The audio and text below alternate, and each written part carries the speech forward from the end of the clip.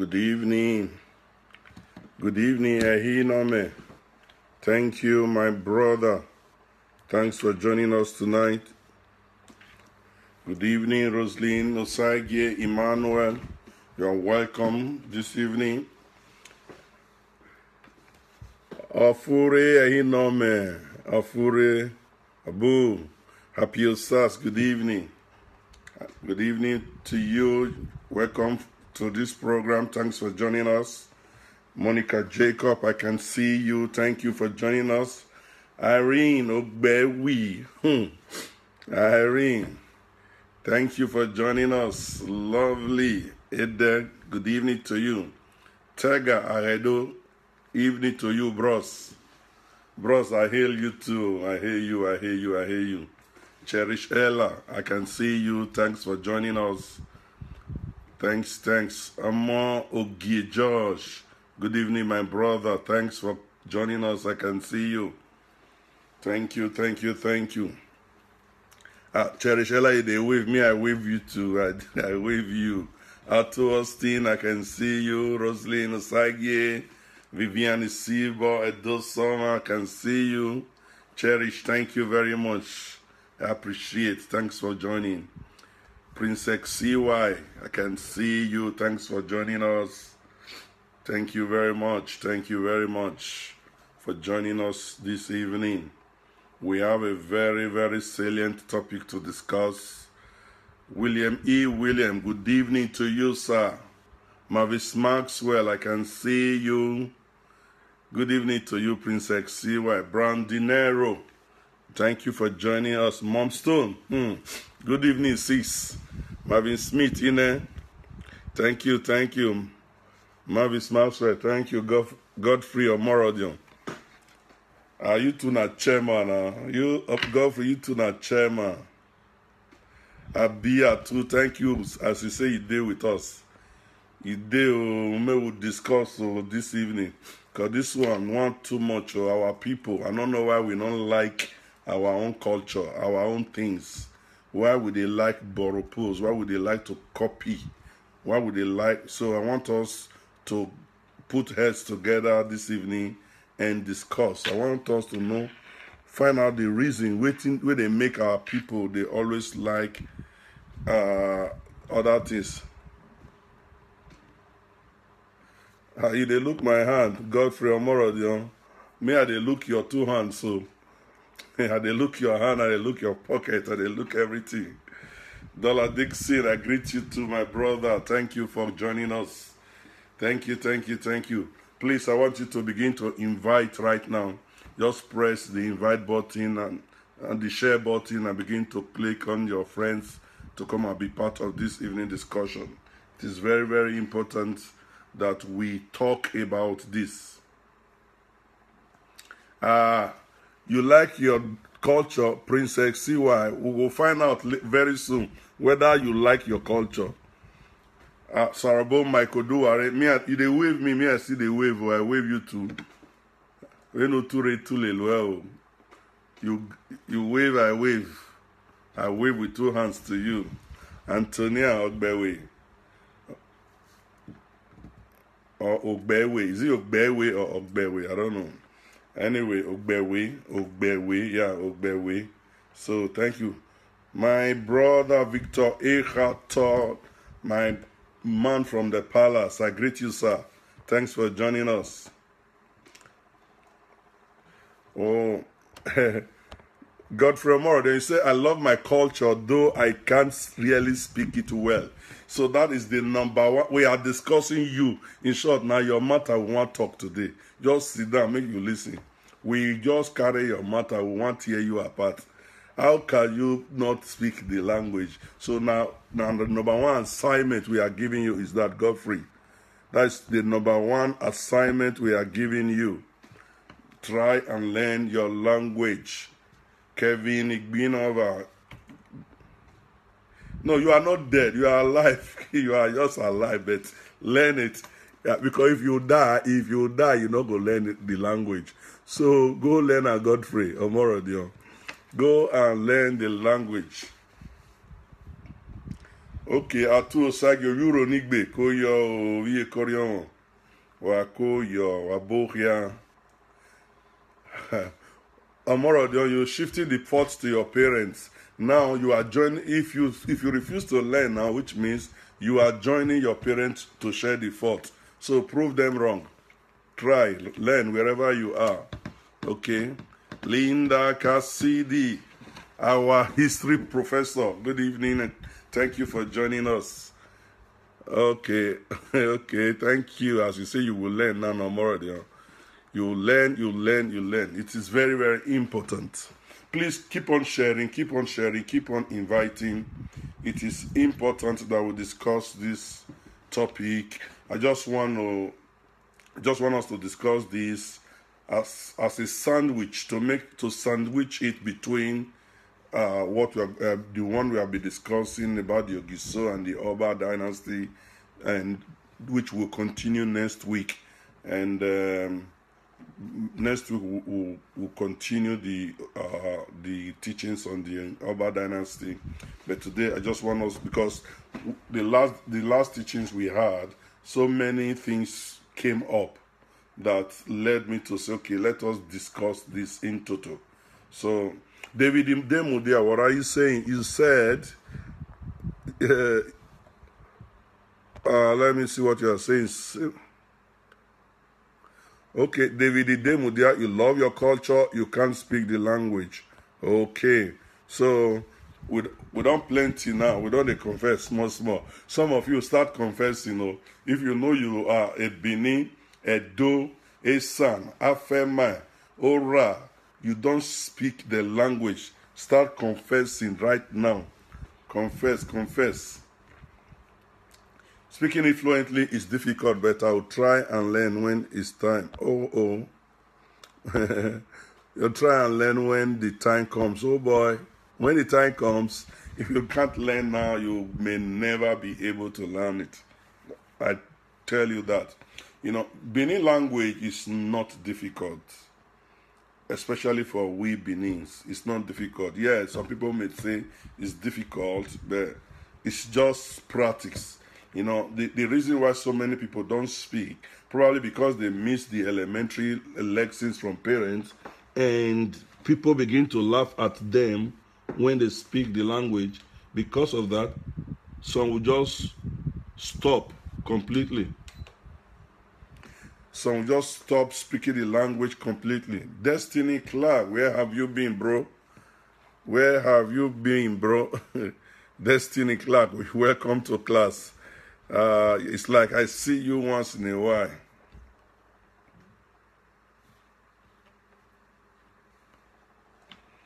Okay, now it is not enough to blame your parents.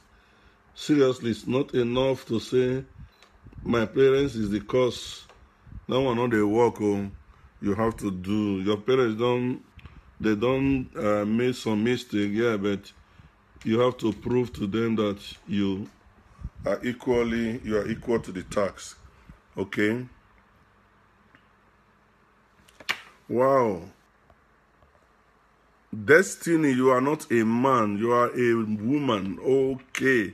Now I know. All this while you've been following me, I've always thought you to be a man. Okay, my beloved sister, thank you for coming back.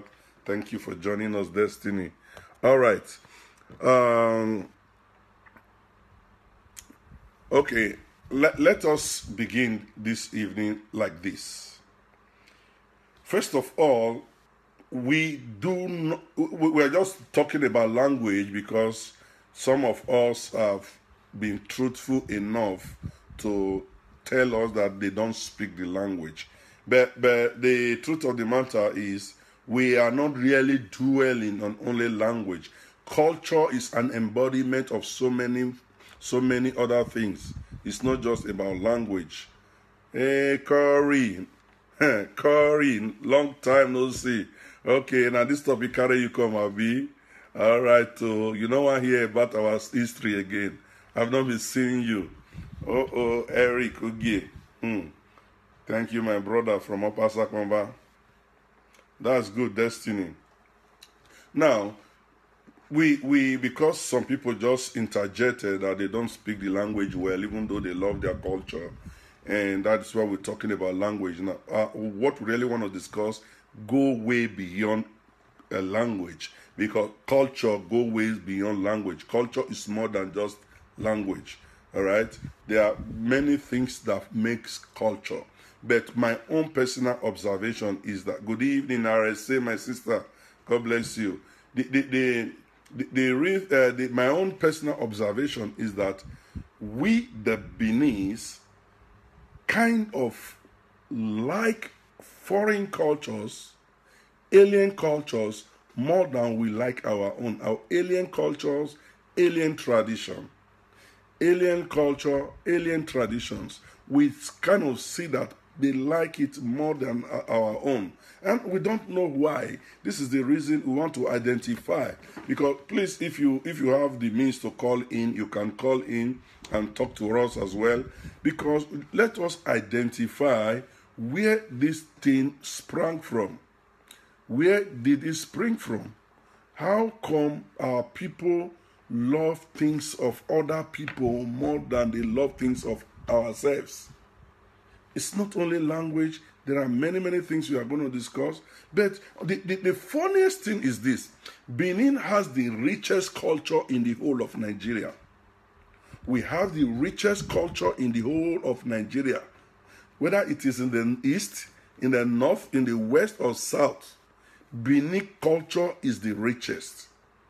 So how come we trash the richest culture and go after cultures that are not that are formulated? Most of the culture we are copying today are very, very recent, and they are trying to formulate them. They are trying to just create a culture. Especially if you watch the Igbos are almost like a people without culture. But you see from nowhere, these people have been able to carve out culture for themselves. They have been able to carve out culture. You now see that they take from here, they take from here, they take from here, and they put it together and they practice it. And what is culture? A culture is something a group of people practice repeatedly for a long time and become part of them. All right? When you practice something for a very long time and it becomes part of you, it becomes cultural. It becomes cultural. So though there's a little demarcation between culture and tradition, so tradition actually has to do with reputation of ideas and things too. But culture is kind of broader, or culture has to do mostly with social events, social activities. That is culture. So number one, we have the oldest culture in Nigeria. Our culture, as far as history can say, dated back to 70 BC, 70 years before Christ. That is how back our culture have been traced. I know it goes beyond that. I'm just telling you what historians have been able to trace. The culture of the Edo people that the historians have been able to trace. They've been able to trace it before Christ. And this culture is so old, so rich. And a lot of people want to learn our culture. But the problem is, why is it that we, the owner of this culture, are not fond of this culture? Multicross, my son, good evening. How are you? So why are we not fond of our culture? Why? So where did the problem start? How did it start? And what should we do about them? What should we do about this? Now, if you look at, let me take music for example. Music, we have music. And music is a way to identify a people.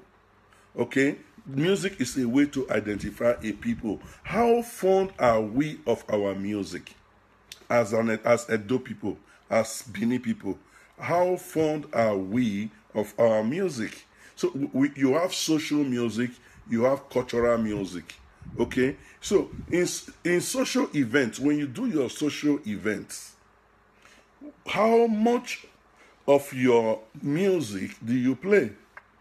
All right, how much of your music do you play?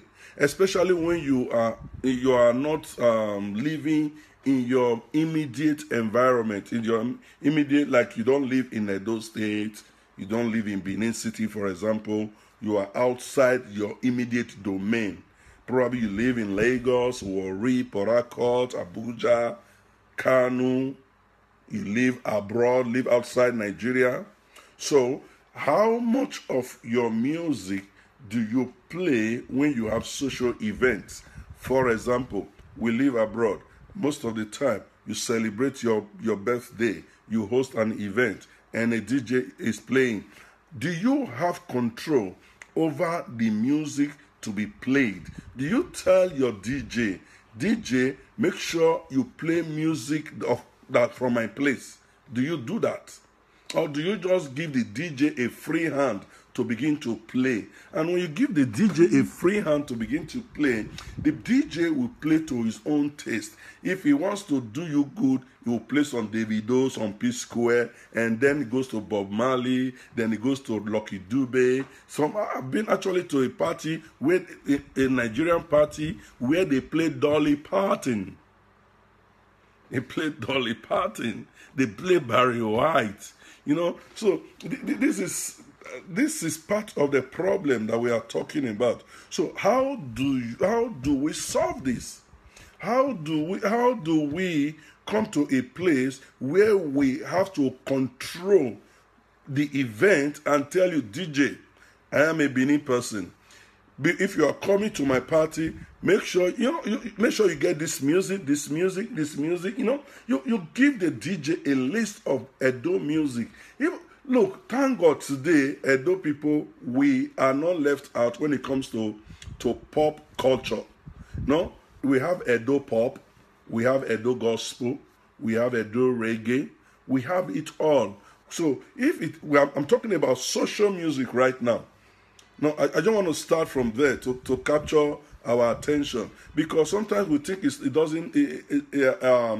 it's not.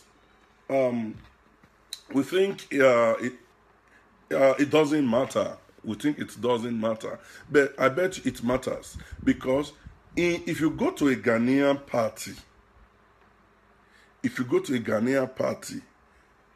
90% of the music they will play will be sung in Twi language. In Twi. I'm talking about social gathering and social event. 90% of the music they play will be in Twi. Now,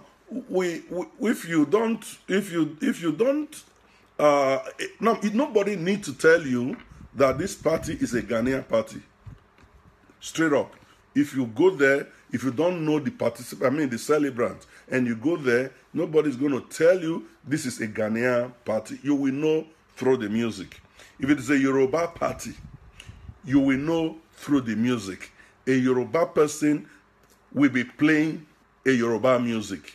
There is no two ways about that. So if you go to an Igbo music, the same thing. If you go to if you go to an Igbo party, the same thing. If you go to Yoruba party, Hausa party, the same thing. But when it comes to Edo party, you cannot tell if the person doing the party is Edo. Never. You can't tell. First of all, you begin to hear English hip hop, which is okay. No, it's a social music. But from there you enter some Yoruba. From there you hear Igbo. Before you hear, we don't control. We don't control. We don't promote our culture.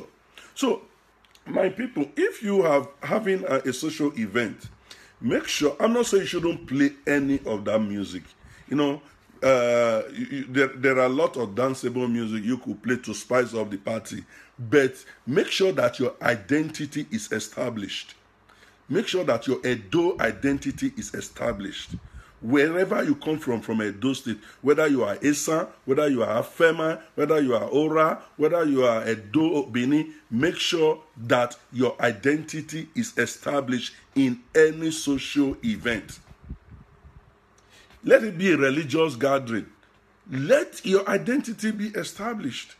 That is one of the way to promote your culture, because I can't be playing a Yoruba music in my event and to the detriment of a music from my place. And to God be the glory, we have great Edo songs that are coming up with good social music, danceable music. I just posted a music on my wall today, a new album by Manfesto. This good guy is very good, and he has released a new album. These are danceable music. If you go to my wall, you see Manfesto latest music. If you see Spice Vision, you see this Akaba son has just released one album as well. What's his name again? This Influence. Is it Influence? Influence Akaba just released another album. I'm talking about danceable music. Danceable Edo music. Okay, the Edo legend songs. You saw how nice that music were. In short, that was the best music, Edo music I've ever seen. I've seen all the Edo legends, their children came up. Osayamore's son, Oriri, Influence Akaba, Idemudia Cole,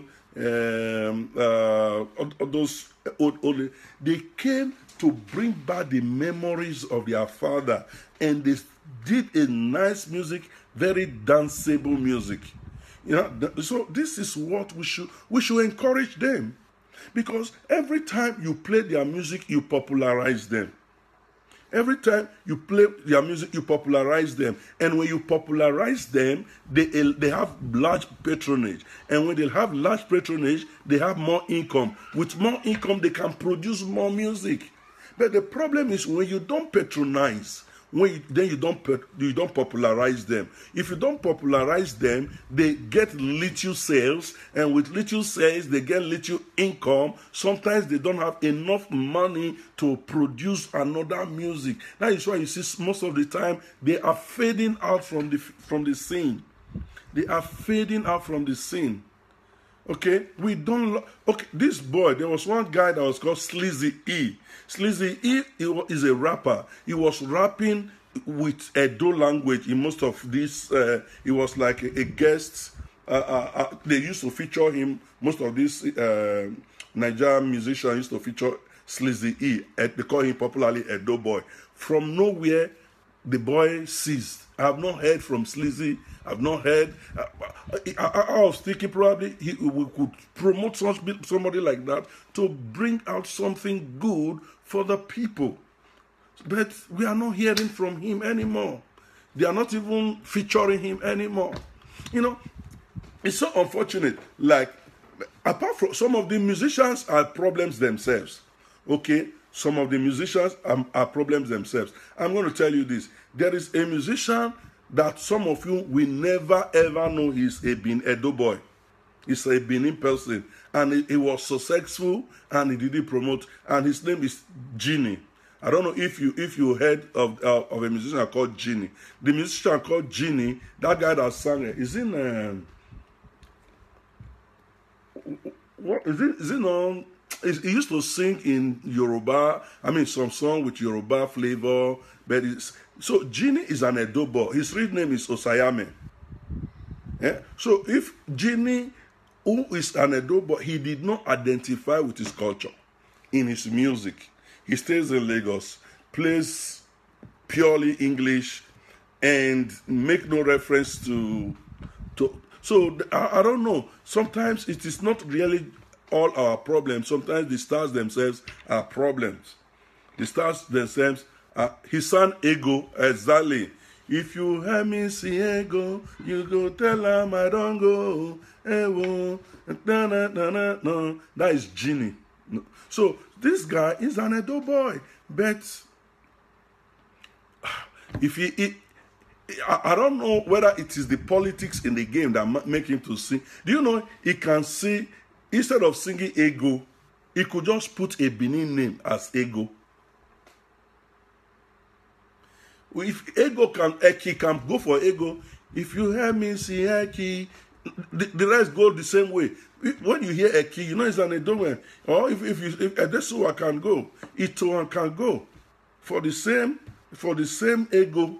But Ego is an Igbo word, and it's an Igbo name. So sometimes it is also their fault, and definitely he is an Edo son. So we are talking about where we have faults now.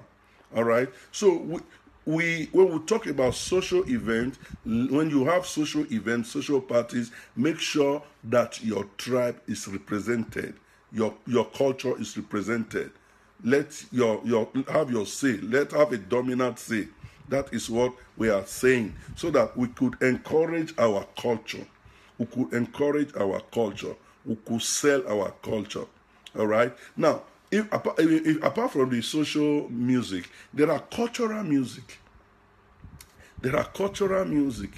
No, I like what is actually happening right now in Benin, because a lot of people, when they have events, they will have, sometimes they will now invite, they will they will now invite or pay for cultural dancers to perform alongside the musicians, which is actually good. Which is actually good. It's just that most of the cultural dance I see, it's not upgraded.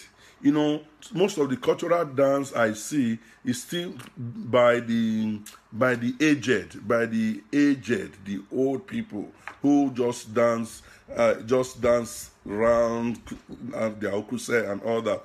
And I feel, because back in the days, I actually saw, when I was in the secondary school, my school has a cultural group.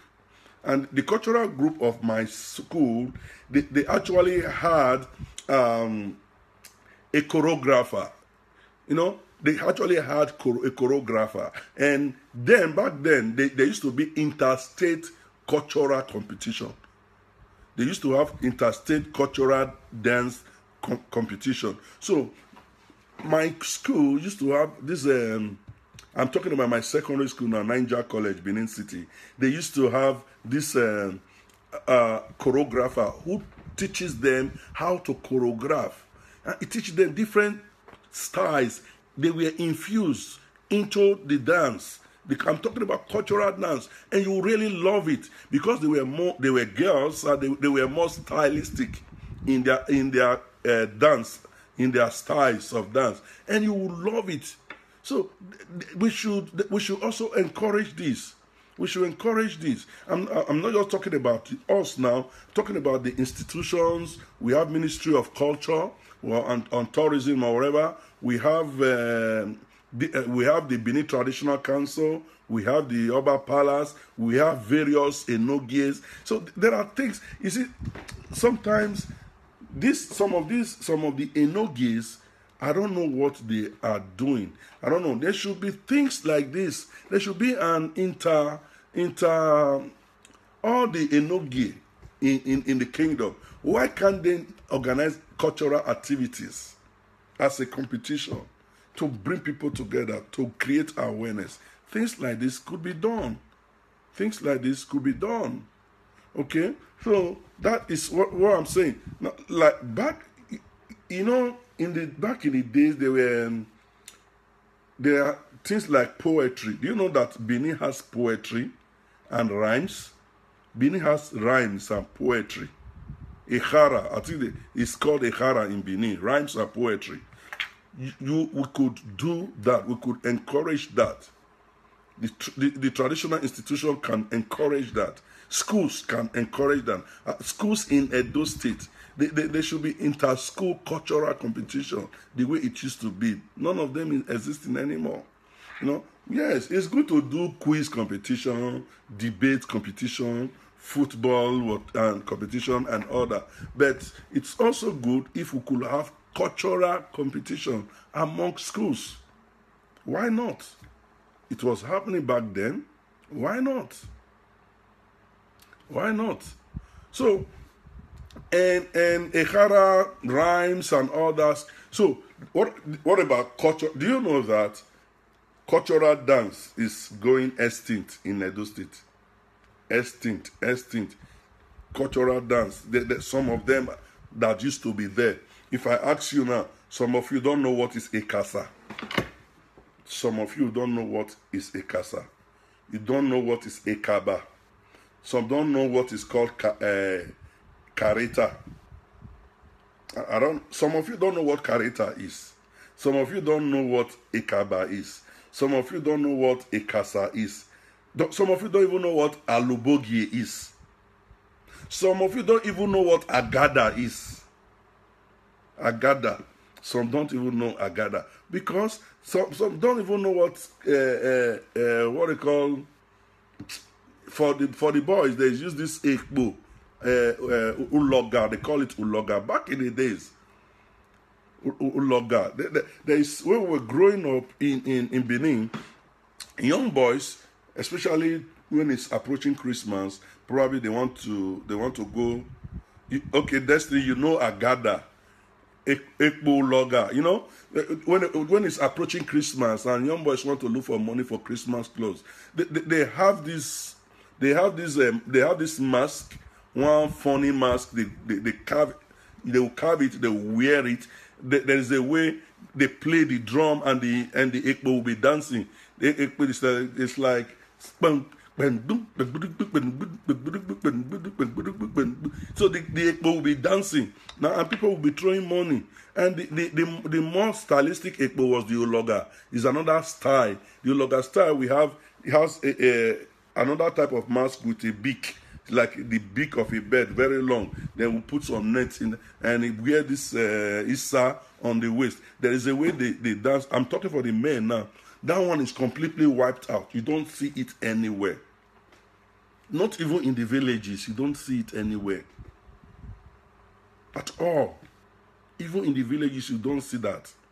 I think, from the 80s, the last time I saw things like that was in the 80s. From the 90s, early 80s. You know? Early 80s. So now those things are no longer there. They are no longer there. Like, the only way you can see a cabana is some villages. In some villages in Yokorion, in the interior of Yokorion, there are some villages that have a kaba as a festival, not as a dance per se. It's as a festival. You know? So that is what they have now. A casa, gone. A kaba, gone. Kareta, gone. Kareta is one. A kareta is a kind of an acrobatic dance, where like the kind of figures you see in circus, where people will stand on top of poles and be walking with long poles. That is what the kareta used to do. They will be walking in long poles, dancing along the street with a lot of troop. This is what, you know, one of the most popular kareta dance in Benin those days used to be called Ifem and Ogbotan. Ifem and Ogbotan dance troupe. If you go through Agadagudu and jam Second West, there's one story building by the corner there. That is where they were. Ifem and Ogbotan. That was where they were. Those days, you see a lot of kareta on the streets. It was like a festival in Benin. A lot of people with long poles, walking on long poles and dancing on long poles, running, pursuing people. It used to be fun. But those things are gone. Those things are gone. All right? Those things are gone. Now, if you go, Alebogie and Agada used to be dances played by the girls, the maidens. The young maidens used to play Agada. The older maidens used to play Alebogie. I mean, they used to dance Alebogie because Alebogie was more of for girls who were ready for Owodo. So ladies who were ready, who were mature enough to get married. That these were the class of girls that were playing alibogi then, because their style was more of shake waist, shake body, shake waist. That their style back then. Then the younger girls of about 10, 12, 13, 14 were the one 8 from 8 years were playing this agada. But today, if you agada ni you say lu, ya kind you know, they will be dancing pioro pioro pioro pioro pioro pioro. You know, there's a way they dance it. They will go front, they will go back, they will go front, they go back, they will go front, go back. It used to be fun. It was part of our culture. We don't like to preserve things. People are making money outside Nigeria with their culture, and we are killing our own. We are killing our own. The things we have, we don't know how to preserve it. We don't know how to commercialize it. You see, that is one big problem we are having. We are having a very serious problem. Now, if I tell you, I studied multimedia in Finland, in Lapland University, in a city called Rovaniemi in Finland. I studied there.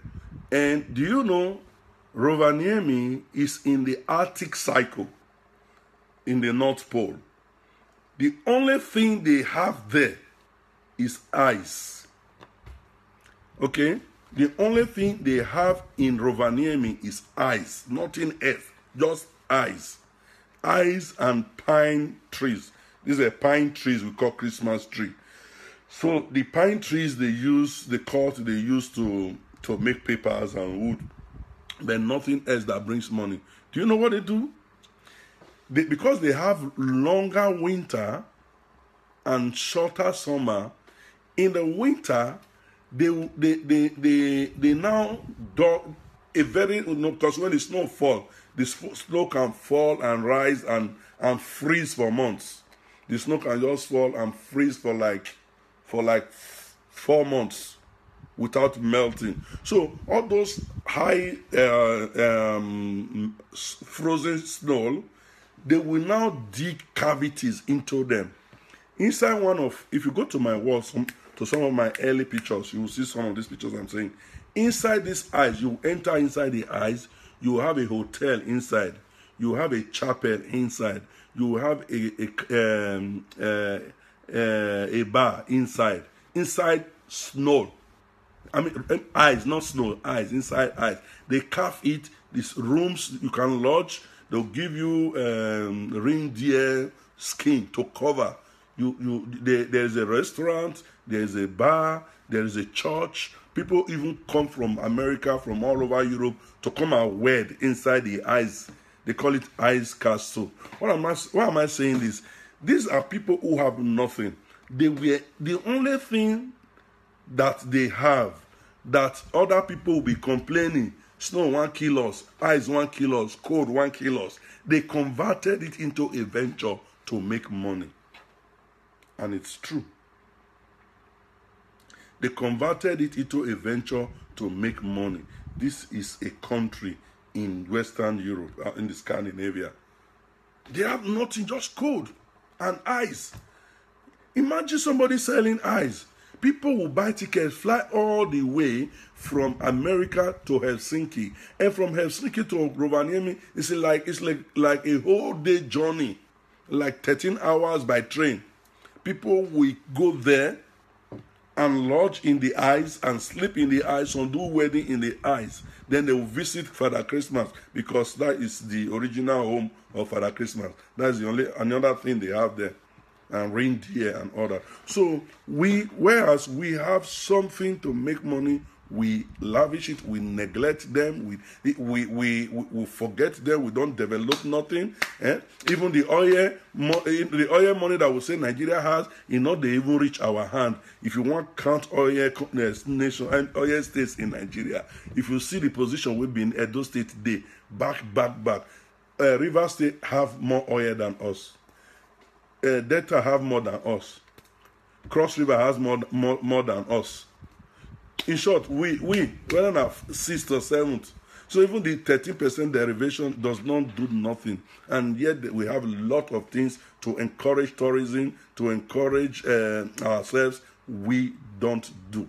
We let them slide. And we don't know what to do about it. We have many dance. Even in Esa land, we have Igbabonanimi. And thank God, Igbabonanimi, the Esa, have been able to preserve that. But I also know that the culture is dying. It's not the way it used to be. But to a large extent, they have been able to preserve Igbabonanimi. And it's good because it's so acrobatic wherever they are. That is, the state can develop, can capitalize on that. Why can't we do a year festival of Igbabonanimi? Festival of Igbabonanimi competition. All the villages in Esa land that can dance this, that. Let them come to Ogbe Stadium one particular week in a year. Let them display. Let do competition. Let people vote. Companies will sponsor them. Guinness is there. Nigeria Breweries is there. Indomie company is there. There are a lot of companies that can sponsor these things. A lot of people, it will drive traffic to the city and there will be a lot of money. But what are we doing? We don't value our culture. And we are losing respect. We are losing money. We are losing respect and we are losing money. If we want to go, if we shift now from this cultural music and dance, let's go to dressing. You will see there's a very big problem in our dressing. When we dress to social events, especially people in the diaspora, sometimes we think we are wearing dress. Whatever we are wearing, actually not Edo. It's Nigerian per se. You know, most of the things we put on is Nigerian. It has no Edo identity. You know, most of this, we call it African wear, African wear, African wear. We join them to call it African wear. But these clothes are peculiar normally to a group of people. You know, are peculiar to a group of people. So we should learn how to, when we go to social events, there should be what we should learn how to dress to reflect our own culture. We should learn how to dress to reflect our own culture, not just Nigerian culture. The Nigerian state is sick right now. We don't know where it's going to lead. We were a people before the amalgamation in 1914. Whether Nigeria stay or they together or they don't stay together, we are still going to be Edo people. We have no place going. We are Edo. We are Benin. We are Igodomigodo. This is our identity first and foremost. First and foremost. You know? Yeah. Apart from the okuku, you know, it's good that the hairstyle of the women, this okuku, that they do is peculiar to us. And I love it because this hairstyle is traditionally peculiar to us. But unfortunately, we only do okuku during weddings and during burials. During wedding and during burials. I don't know if Edo have any other hairstyle that is traditionally the hairstyle of the Edos. I don't know, apart from the okuku. Okuku now, it's because of the intricacies and the difficulty so it's not something you can carry every day or that you can carry to every event. So does Benin or Edo have a peculiar hairstyle that we are known for? I don't know. If you know, please, you can let me know. So you can let me know if you know. But me, I don't know. If Edo women have one style apart from the okuku. Yeah. Thank God that okuku we have been... okuku has stayed with us. It cannot be stolen anymore because from history, it was affiliated to the royal house, to the Uwis and the Oloi. So the Oloi, that is the wives of the king, and the Uwis, that is the princesses, this was their peculiar hairstyle back in the days. So because of that, it has already become part of history.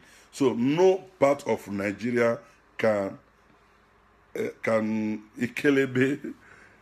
You think they used to plait hair with Ikbelebe. Yeah, they used to plait hair with ikbelebe. Is it peculiar to us? That is the thing. The ikbelebe style. Was it our culture or did we borrow it? Is it Yoruba? I know it was.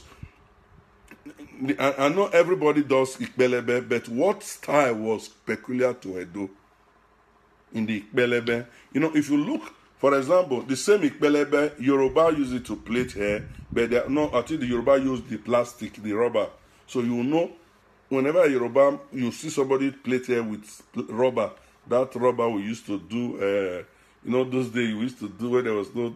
You used to do this thing. You put on dead man lying on the bed. So all those things we call it oviodo. We do so we call it oviodo.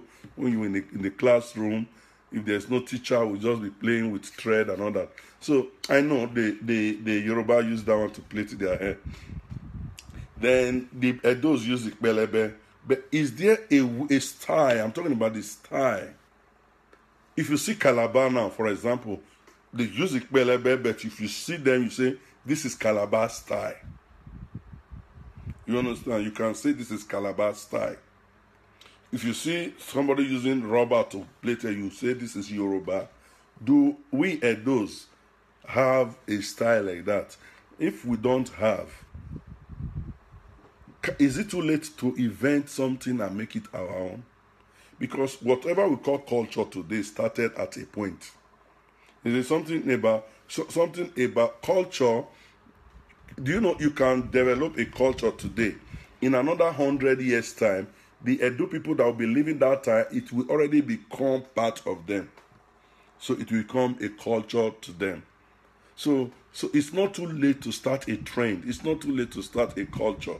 All right. So it is good if Edo could just develop something, especially those of you that are into movie industry, that are some of my contemporaries in the movie industries that are watching me now.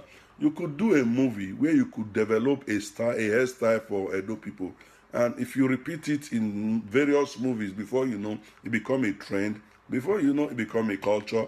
And because you know, it's picking up. So we could do that. We could do that. So that is that. But apart from the women, the men, do we have a hairstyle in Edo land for men? Apart from the Ugwakbata is reserved for the chiefs, the Enogie, Zave Nogie, Ave Ohaime, also Ugwakbata. So, which one is Ikoto? Ikoto is like Abolo. Destiny, you say Abolo. Abolo is not a style. Abolo is not a style. Abolo is for men that are hairless. Abolo is not a style, eh? Anyway, if Abolo, if it's a style, is it peculiar to Edo people? Is it peculiar to Edo people? All right. So you got it's like everybody are saying Abolo. It's okay. If Abolo is a hairstyle for the Edo people, and anybody that wears Abolo, they know is an Edo man, well, that's good, but I don't think that. I think Abolo is anybody can wear it. Anybody can wear it. So, like I'm saying, Ugwakbata does not. It belongs to only the chiefs and the Enigies, and it doesn't belong to the ordinary folks. So the Enigi have their own hairstyle. The chiefs have their own hairstyle. What are we now? We would develop one. You know, we could develop something. You know, those days I there is this hair. When my son, when he was younger, I used to leave a portion of hair in the back. Even if I barb everywhere, I left that portion of hair in the back. So when it was going on, I was braiding it. And just like the kind of style you see in Coming to America, by where Eddie Murphy had that kind of braid in the back. So, and traditionally, I think there are some black culture. It's a black culture actually in history, but I don't know if it was peculiar to or it was we were affiliated to such culture. But I used to love it. I just wanted to make something different then for my son. That's what I did while he was young. So it's not too late to start something like that. So, but the thing that also surprised me is this thing. BJ is not an Edo thing, it's a Nigeria thing. We are talking about Edo identity here. Seriously, we are talking about Edo identity, Edo culture, Edo tradition, styles. You know, no, we are talking about contemporary culture. Okay, now, what of caps? Caps. Because whenever an Edoma sews clothes, you know, even Agbada, even the normal Agbada is not Edo. Agbada is either Yoruba or Igbo. Okay, fine. We are not saying they are bad. We could wear them. But I'm thinking about we also popularizing our own. So to the point where they can even start copying our own. But let everybody know that this is from Edo. You know, so the only Edo cloth that we know now, although it is not popular yet, yeah, but it's only during weddings too they wear it. This Ebuluku and this Iwu top, where you have a shirt with Iwu or Ada and Eben as some represent. Some we have this Iwu design here and here. Some will have this Ada and Eben here design with a buluku, big, long buluku white. So I know that one is culturally ours. And I've also seen some chiefs, though the chiefs used to wear it, but I've seen some guys also wearing it. This long, flowing, it's slim in the top and it goes flared in the bottom. It's like a manzi for men. And with, you know, there's a way I love that. I love that the way they wear it. So if we could be wearing that, if we could be popularize that, you know, if we could host events. I'm talking about Edo fashion designers now, tailors. You that design for men.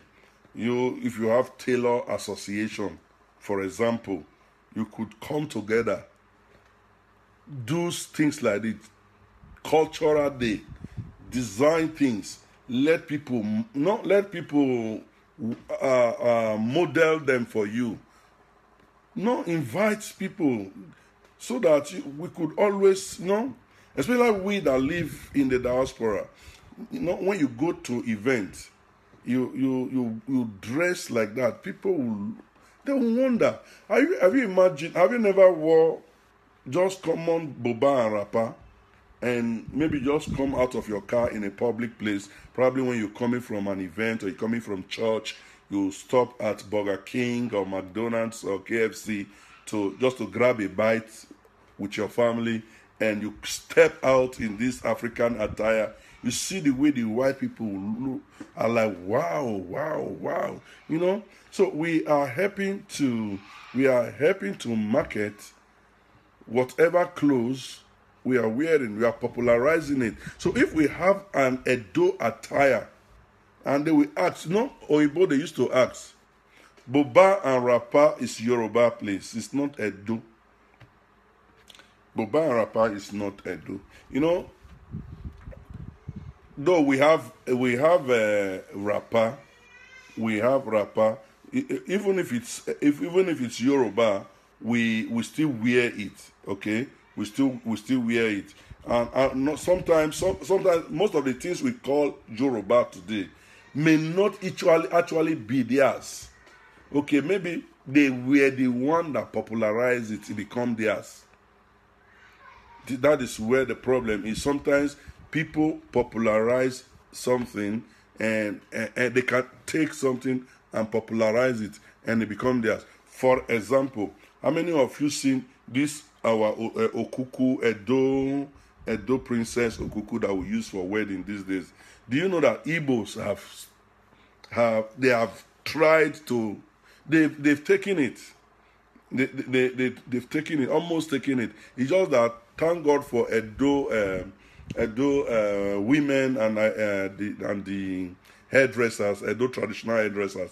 They have to come with some innovations to make it more beautiful and unique. So although the Igbos have taken the beads, they do their hair, even the veil for the top. The Igbos, they do it now in their weddings, though they try to take them. But the way the Edo hairdressers have come up with various innovations to kind of upgrade and stylize this our women hair so beautiful, then the Igbo people, they your hands up, because they know say who get her and I get her. If you not get her, you not get her. So that is it. So that is one thing. But Edo caps, I don't know if Edo have a cap. Because whenever an Edo man dress, it's either he put a Yoruba cap, then I come here, or he put this Hausa cap, you know. They sell cap all over the place in Hausa quarter area, some sell it on the street. So we just buy from them. When you dress up, you just put Hausa cap, Shikena, Bakwomi, or a Yoruba cap. When tailors so dress for you, say so cap. If you not put, you go put Yoruba cap, especially this Agbada way. So they'll just bend the Yoruba cap, they put it for you. So, and which means Edo do not, even if Edo has a cap, it is not popular. It is not popular. Actually, last year, I had 2 caps made for me. And I told them that I don't want the conventional cap that looks like a Yoruba and Hausa. I had to tell him to raise it beyond the normal level so it could look higher, you know, so it could look higher than the conventional their cap. But unfortunately they over-raised it and look like they just double it instead of it to make it 1.5 the normal length. They just make it double. So when I put it, it's just like very long than so. So I just wanted to be different, you know. I didn't want to be Hausa or be Yoruba in the event, because it was my mother-in-law's burial. So the event. So I didn't want to look Hausa Yoruba. I just wanted to be unique. I want to be Edo. So that is that. So if a cap could be designed from the pattern of what some of the Enogis are wearing. Some of the Enogi, I do see they have some peculiar caps. So we could design something similar from it. Design something and we will popularize it. So that whenever you wear that Ebuluku and that's Bini, you put on the cap. Then by the time it goes together, before you know, it becomes our property. So we popularize that. We can do that. We can invent one and popularize it. So that is that. Now, if you look at cuisine, our local cuisine, I'm talking about our traditional cuisine, our local delicacy. I don't know. Can some of you tell me which soup is Edo soup?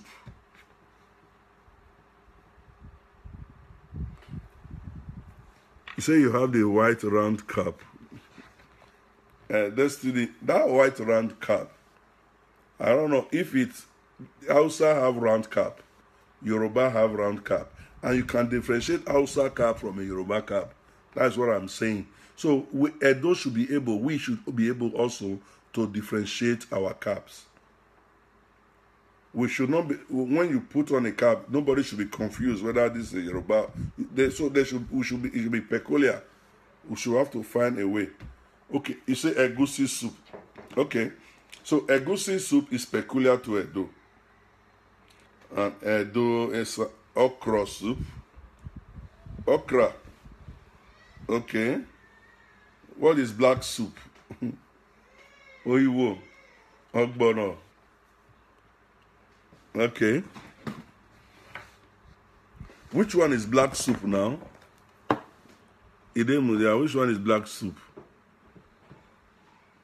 Water leaf, a bododon. Okay, bitter leaf soup. Ogi, that is egusi soup.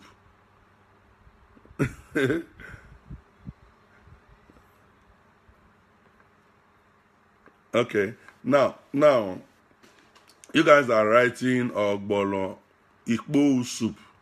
Okay, Ikbo soup is a dough soup, all right? Now, you know why I'm saying this? Yoruba, we know Yoruba with Ewedu. If I say, Uge Ewedu soup, all of you will shout Yoruba. If I say, who gets Ehuobo, all of you will shout Urobo. If I say who get Banga, all of you will also shout Urobo. If I say who get Edi Kong, all of you will shout Calabar. If I say who get Ofensala, all of you will shout Igbo. So, does Edo have one soup that is peculiar to us? You see? All this one we are saying about these are things that every other ones the people also eat. Yoruba have a banwoho, they have bitter leaf. Igbo have a banwoho, they have bitter leaf. They have a bododon, they have a bafo. It's like anybody all this ebe. Nobody eats ebe more than Igbo people. Igbo eat ebe, they eat all your ebe, they eat ebioko, they eat ebinya, ebaka, they eat all the ebe. They eat eboziza. They eat all the ebe to the extent they eat ebe that you do not even know that exists. So it's like I'm talking about. If you say this soup mention, we know that even Ikbo, not later I say Ukbo. Ikbo is supposed to be IKPO. Okay, Ikbo is even the Ikbo. How many of you? It's not a popular delicacy, because I don't think you will go to a restaurant and say, "Give me Ikbo soup." It's not a popular delicacy. Even in Benin, this Ikbo, a lot of people don't even want to eat Ikbo. It's not a delicacy that people love. Not to talk of you people as Edo people love. Not to talk of popularizing it. So. Yeah, it's predominant, Linda, but people don't like it. People don't eat it. You can't go to a restaurant, even in Benin, and say, "Give me Igbo soup with eba." I don't know if you get what I mean. So this is what I'm trying to say. So, even you don't like it, Sha. So it's like Edo doesn't have. You know, one thing about Igbo people that I love is that they are able to create things. Igbo do not have soup, but they from nowhere they made what they call this ofensara. They just popularize it. Owo is Urobo Monty. From Ehuobo, then they got Owo.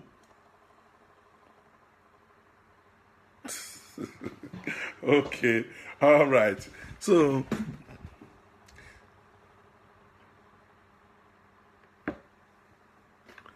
what is Grace Mai? You say, what is a yahe soup? What are you trying to write? A yahe soup is good because we don't popularize it. I don't get what you are trying to say. Garden egg sauce and yam. Garden egg sauce and yam. Even when Igbo people, they chop them. So I'm talking about something that we just mentioned. You will know that it's peculiar to Edo. Just like when you mention Ewedu, people will think of Yoruba. If you mention Ofensala, people will think of Igbo. If If you mention Edikainko, people will think of Calabar. If you mention Tuo Shinkanfa, people will think of Hausa. You know, something like that that is peculiar to us. We could popularize these things. We could popularize these things. You could hold all this Maggi and Knorr company. You hold them. They go sponsor event for traditional cuisine, and then make some BB restaurant for Edo there to do some competition. You can create something. What? Grace Man, okay, you mean Iyere. Iyere is what you're trying to say. Iyere is what Yoruba call Ewedu. So Yoruba don't popularize that one. They don't collect that from you. So Yoruba don't copy Ewedu. So I don't know if you know you have not invited some people, please do so right now as we continue. Let us go further with since just invite somebody, invite people, share, and let us continue. So as I was saying, the local cuisine could be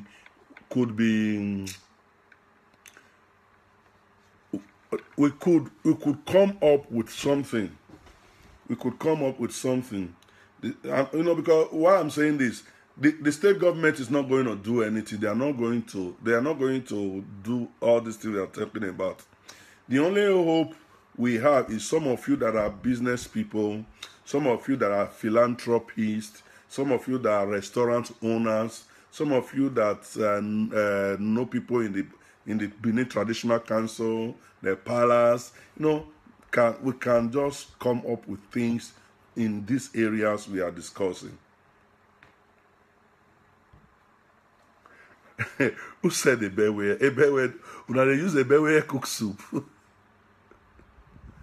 Yeah, Iyere is popular in Eastern land. Yeah, Iyere is popular in Eastern land, but we are not talking whether it's popular. If you cook Iyere now, somebody come to a restaurant and see it, he will call it Ewedu and go ascribe onto Yoruba. That is what I'm saying. Okay, there is only one thing that is very popular in Eastern land too. It is called Okma. Okma is the one tree that has some purple folded flower. They used to slice it. Is it Okma also? They used to slice it in soup, and when it's strong, kind of, when you chew it, it looks like you're chewing meat. So it's very popular among our Esan brothers and sisters.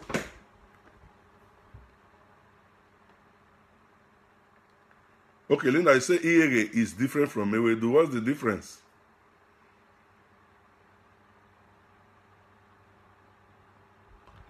Okay.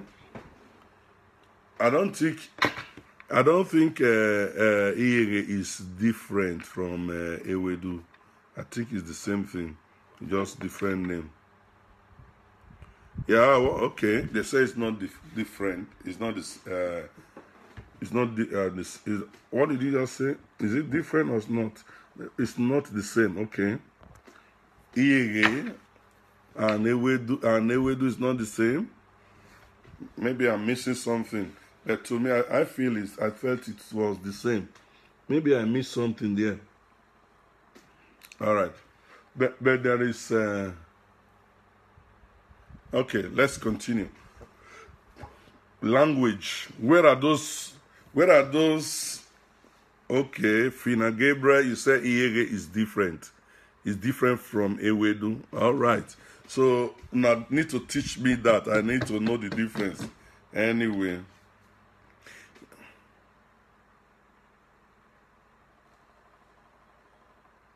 It's different, but both draw. Okay. There are different leaves. All right. So, does it mean we don't have Ewedu leaf in Benin, and Yoruba does not have Iyere leaves in Yoruba land? Okay. But they have the same odor, right? Oh, no, not confuse me. Oh. Me as Sabi Kuko. Oh, no, you confuse me. Are you telling me Iyere and Ewedu, they smell the same when you cook it? Me, I don't like it though, because they smell, for me, I think they smell the same, they taste the same. Ewedu is ebiyoyo. Okay. Ebiyoyo.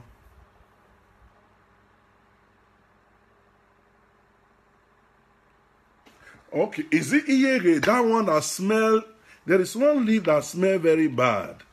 Is that what they call iyere in Edo? I don't know. I don't think so. Okay. All right. Ebiyoyo. Okay. They say ewedu is ebiyoyo. And all right. And there's one leaf they call ebewewea. I bet me them change that name. Muna help me tell that ebewewea, it is very nice and it smells well. Ebiyoyo is ewedu finagebre. Okay. Ebiyoyo is ewedu. Okay. So ebiyere. Okay. But ebiere is one. I think there's one leaf that smells very bad. They take that kind of thing, cuckoo. My mother, when I was young, made the mistake of cooking something, one wild leaf. It looks succulent. He cook it, it get one funny odor. I not near that thing again. If I don't want to be eating, I bet I not cut and join the delicacy. Nobody go eat it. If I don't want to be eating. I'm thinking I'm beginning to suspect that leaf now. Okay. It's white. It looks like almost like that leaf they used to when a woman has a newborn baby. That white leaf they used to put in fire and squeeze to treat the navel of the placenta of a newborn baby. That leaf, that is how this particular leaf I'm talking about is a biere. Ebakwo. Hey, Jesus. They lived. Ebi. I beg. What should I call it right now? My people. Leave don't show. Different leave don't show. Leave don't show. Okay. Whatever now. Whatever. But we get the idea of what we are trying to say. That I don't need to have one special soup. When they mention this soup, a boboli. I tire of my sister Linda. Names don't show. All right. No, we have. Listen. The truth of the matter is that we have different leaves. We have different leaves. In short, we have even different. Jesus, Eba halawozai. He look like sandpaper. Yo, sandpaper. Eba Okay, my people, when I try different event on show. All the event, when I don't put a big guy, Eba wolo. And all those, no, actually, there are a lot of leaves, actually. There are a lot of leaves. One of the best leaves I actually like is Eboziza. Eboziza is very good for pepper soup. You know, this Oziza leaf. And there is a way you could prepare it and very delicious. But how are we going to make it a delicacy peculiar to the Edo people? You know, if you look at what they call Edikainkom, Edikainkom is actually nothing. It's just a bunch of meat, different type of meat, put just like everything, just meat, and nothing else. Ofensara, Ofonugbo is just the same thing. Ofensara is just meat and nothing else. But they were able to popularize it. That's what I'm saying. It's not. It's not about the soup. We have a lot of soup, a lot of leaves. How could you combine them? Can you combine two leaves and add one other thing, one peculiar spice, and make it popular? You know, that's what I'm saying. You could do that. Somebody could do that. You could open a restaurant in Benin and do one particular soup just combination, and you'll be the only person having that soup, and you advertise it. Before you know, everybody troops there to come and eat it, and before you know, they'll say, "May they go eat that thing for that joint." That thing, before you know, it's not popular. So now, this is what I'm trying to talk about. What they call ofonubo in Igbo land. Okay, we have a boiwo, which is bitter leaf normally, but when the Igbo people, when they cook the ofonubo, it's the same bitter leaf. They make it different. They put all the orishirishi, all this different meat, fish, crayfish, stockfish. They put everything. They jam everything together. They put the bitter leaf. Their bitter leaf, instead of grinding it, they have a way of doing it. Then they now add some boiled cocoyam to thicken it. That's all. But the thing is this: they have been able to make it their own. You know, look at common issue, goat head, goat head. Now, if some of us in Benin, they say, let's go to eat shewu joint, you'll be very happy. Wait till me there, goat head. How is it not the Igbo that popularized it? Wait till the goat head. Goat head, spice, and a cow finish. Goat head, head. You know, they were able to make it look, they can't design that. This is, apart from the goat head, what if they call the other Unkwobi? The other one, Unkwobi. They popularized it. Do some small wooden, this thing, put on top, you know. So these are things we are talking about. Let's Edo people, God has blessed us with a lot of things. Let us not begin to, let us look for a way to also uplift our own. That's what we are saying here. So enough of that ebe. Somebody wrote ebe actually. My guy, I've been at my sister. Not go try cook ebe, I beg of you. Not that now, okay? Okay. Now, language. Those of you that were raising your hand, say you don't know how to speak Bini. Raise up your hand again. Register, may we have you. Don't register now. If you know you can't speak Edo language well, say I. Raise up your hand, say present, sir. Say forgive me, my people. Just write something. Because your number one identity is your language. Your number one identity is your language. Linda, you of all people, you wrote you wrote a bear where, okay. All right, maybe you are thinking of a bear where. Maybe it's the where you wanted to write. So, all right. Now, language is your number one identity. The first thing a child reckons with concerning his identity is language. And the reason why so many children don't speak language is the fault of the parents, because we do not really know the importance of this language. We do not really know how important it is. You know, sometimes when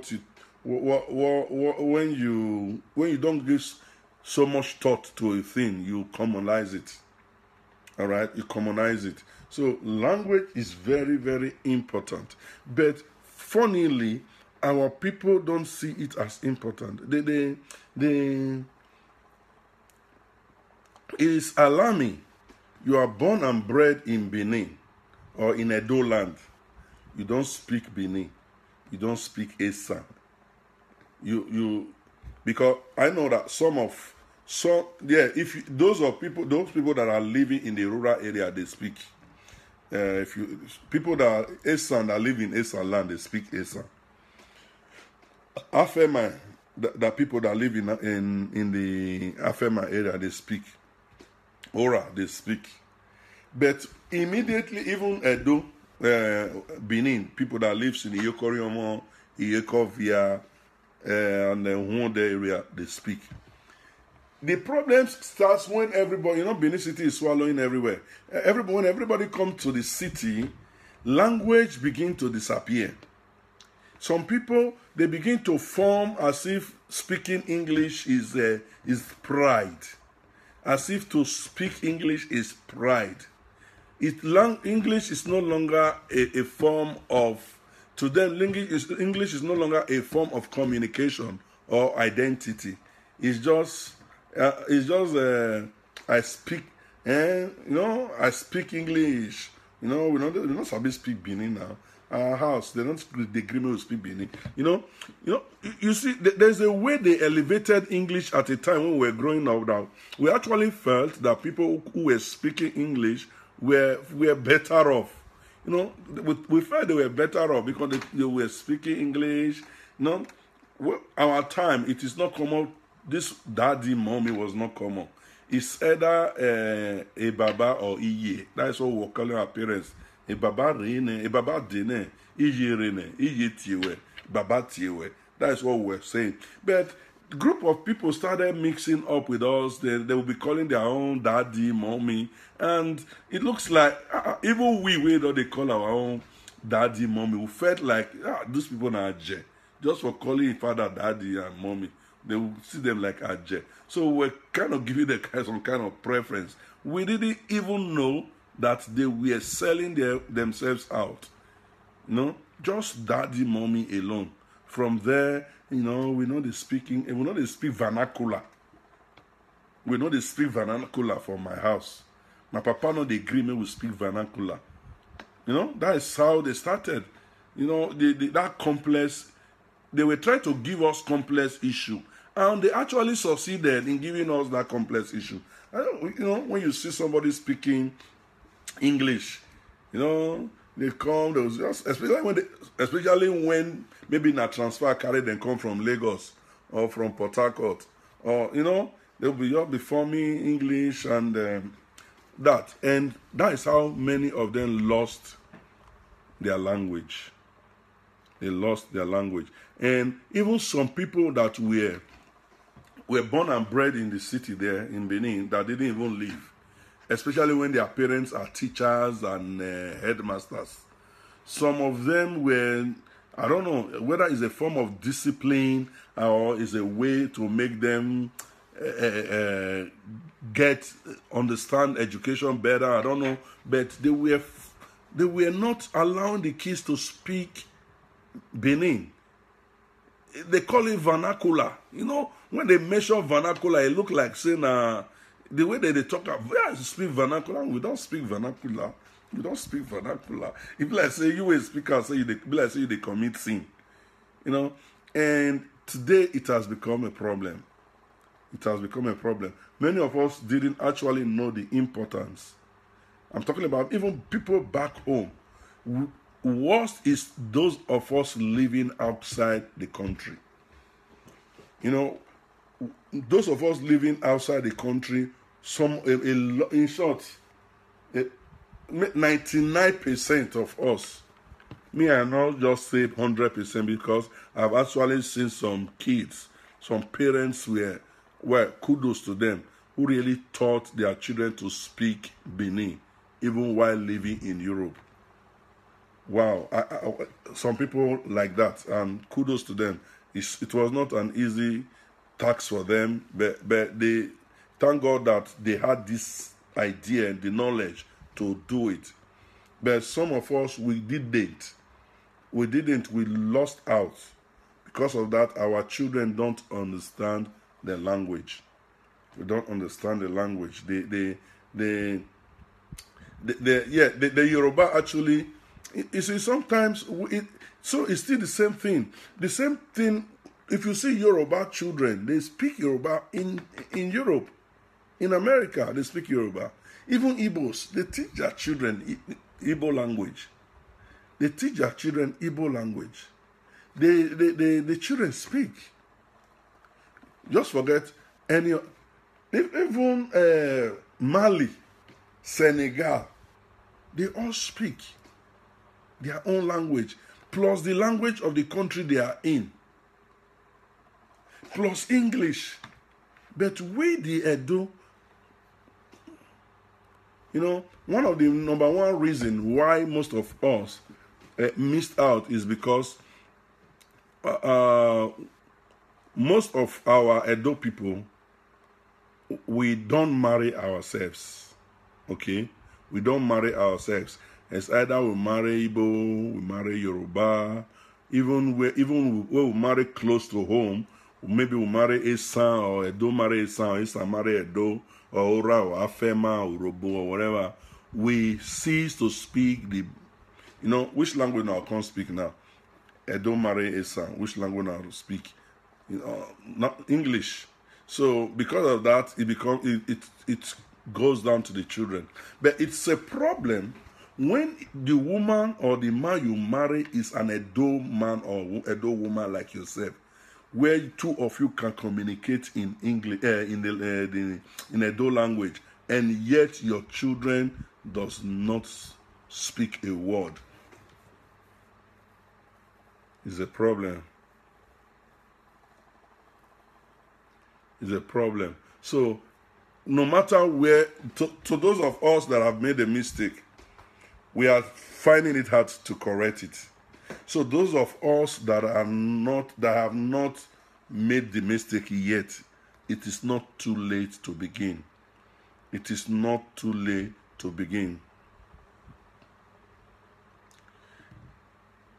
Okay, Destiny, your husband is a Shekiri. He told you to teach your children Edo, which is good. Whether you teach them Edo or whether you teach them Ishekiri, no problem. But one thing is they should learn the language that gives them their identity.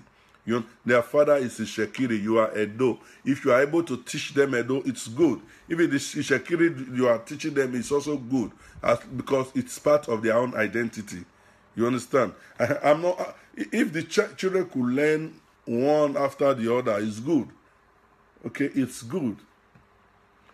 But some of us, some people are trying. I've seen an Igbo man marrying a white woman, having a child with the white woman, and the child speaking Igbo. Seriously, all this thing is when you put your mind into something to do it, you can do it well. Somebody is an Igbo. The wife is a white woman. He born Pekin, he born Oyibo, mixed race, half caste, the way they call them for Nigeria. And the half caste, they speak Igbo. So we really do not have excuse. It's just that sometimes we don't think that these things matters, and they really do matters. Sometimes we just commonize certain things that should be taken seriously, and that is why we have this kind of issues. That is why we have this kind of problem. It's a big problem, And those of you who still have the opportunity, please continue. Please do. It's not too late. Do your best. So you do your best to make sure you teach your children the language. Even some of you say that they even speak. Some of you don't even speak the language. How are you going to teach your children the language? So first of all, you start learning the language. Then you when you don't, best you and the children, they learn it together at the same time. So that, because if you wait for you to master it before you teach the children, it may take long. So you and the children be learning it. Maybe the children go even sabi before you. They'll even teach you finish. It's possible. So my people, language is important. Let us learn our language and teach our children our language. Now, I want to say this thing. Marriage. Traditional wedding. Traditional wedding. We are doing our traditional wedding as if it's an alternative rather than the main thing. The way we do wedding these days, we do wedding as if it is an alternative. These days when people are planning wedding, you say, we'll do native law and custom. on Wednesday. We just do am small. We just gather some people. And the May wedding now Saturday. And then from there we'll come go. We'll come up for church. We'll come go. Hall, go dance after the reception on Monday. On Sunday we'll go do Thanksgiving. On Monday we'll come go council. So we relegate the traditional marriage as if it is to fulfill all righteousness. Whereas the traditional wedding is the main wedding. The church, the council, anyway, because of the state and the law, the council is recognized by the state. The tradition is recognized equally by the state. You see, that is the funniest thing. We think that the traditional wedding is not recognized. Traditional wedding is recognized by the state. It's recognized by the state. The only wedding that is not recognized is church wedding. For church wedding to be recognizable and official, in short, in Nigeria, I don't know the law. The law in Nigeria states, the matrimonial law in Nigeria states that you must conduct it in the council. So invariably, your wedding that is conducted in the church may not even be valid. So the real wedding is traditional wedding. So why don't you put all your energy, all your resources on that traditional wedding? Why not? Why do we like to copy wetin be the tradition of other people? Like the wedding that just took place in England by Prince Harry and Meghan. That is a traditional wedding. It is British traditional wedding. But we will replicate it in Africa and call it church wedding. But that is the tradition of the British people. They have been practicing for ages, for hundreds of years. All right? Yeah, agreed that most of us are Christians today. Christianity they even that church wedding is not a Christian wedding. Let me tell you now. Church wedding is not a Christian wedding. I am a preacher of the word of God. I know what I'm telling you. Church wedding is not found anywhere in the Bible. But I know because if you see what some pastors and churches are making people go through just to conduct church wedding for them, they give you list upon list upon list. They tax you just to conduct wedding. If you have not paid your tithe for the past 10 years, they will make you to pay almost all the tithe or half of it before they can conduct a wedding for you. You can't use your half of your wedding money to pay tithe first before a father or a pastor will now say, I want to bless your marriage. And the blessing of man and the blessing of God. In short, let me tell you, by bloodline, the powerful people that can bless your marriage are your parents. If your pastor pray for you, he pray on his capacity as a pastor. Just the way he prays for you if you get headache, or when he prays for you when you are sick. Now the same potency now in prayer of a wedding day, on that wedding day go carry. It doesn't carry blood weight because it not be your papa. That is what the blessing of a parent is the best blessing in life.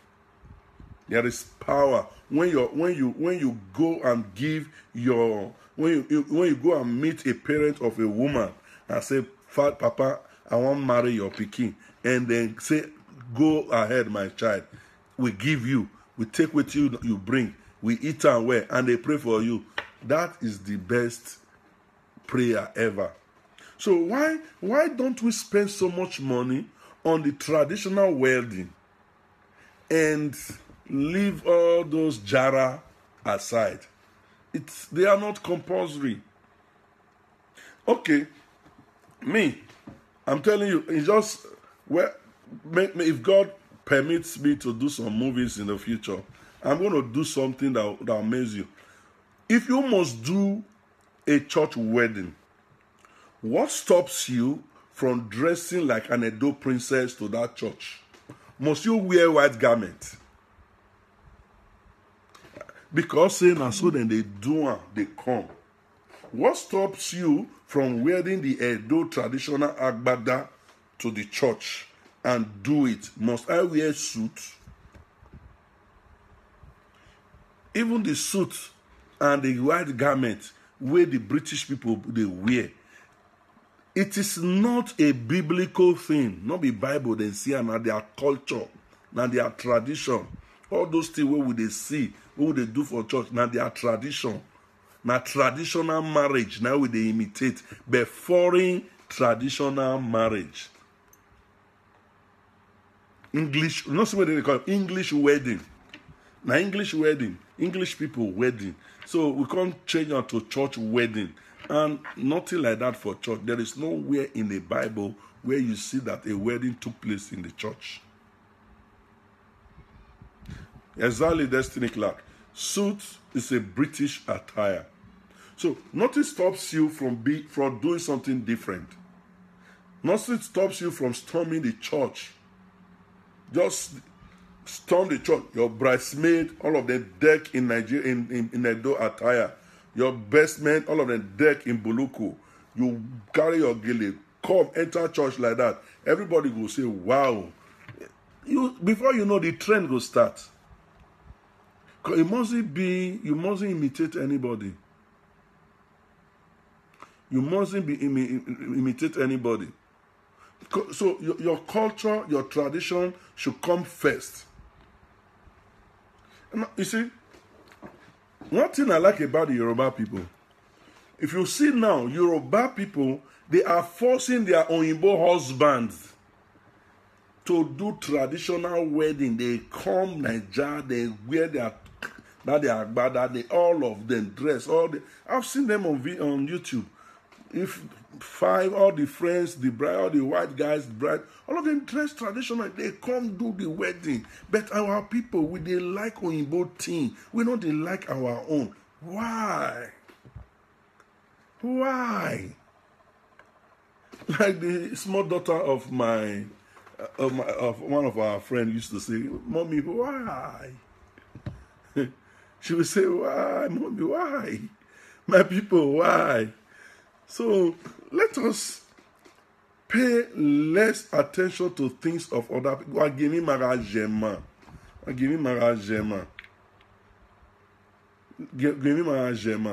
your thing, love your culture, love your people, love your music, love your language, love your cuisine, your delicacy, love your attire.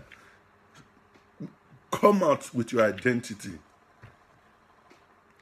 Arab woman don't care. He go still wear black, put black shade, pose for picture, and yet you not see him face. Because now your identity. Talk less of we. When Edo princess appear like this. Hey. When Edo woman appear like this.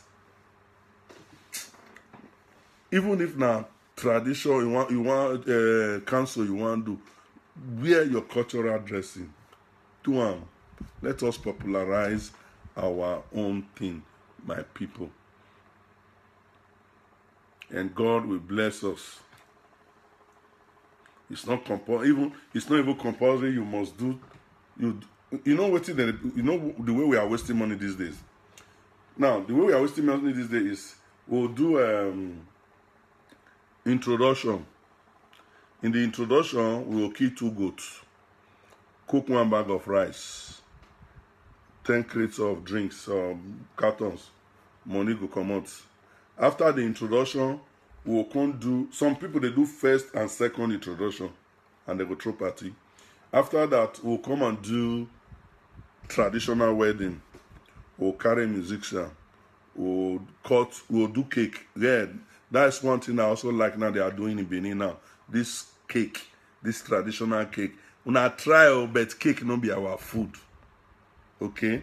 Well, una try, but cake no be our own food.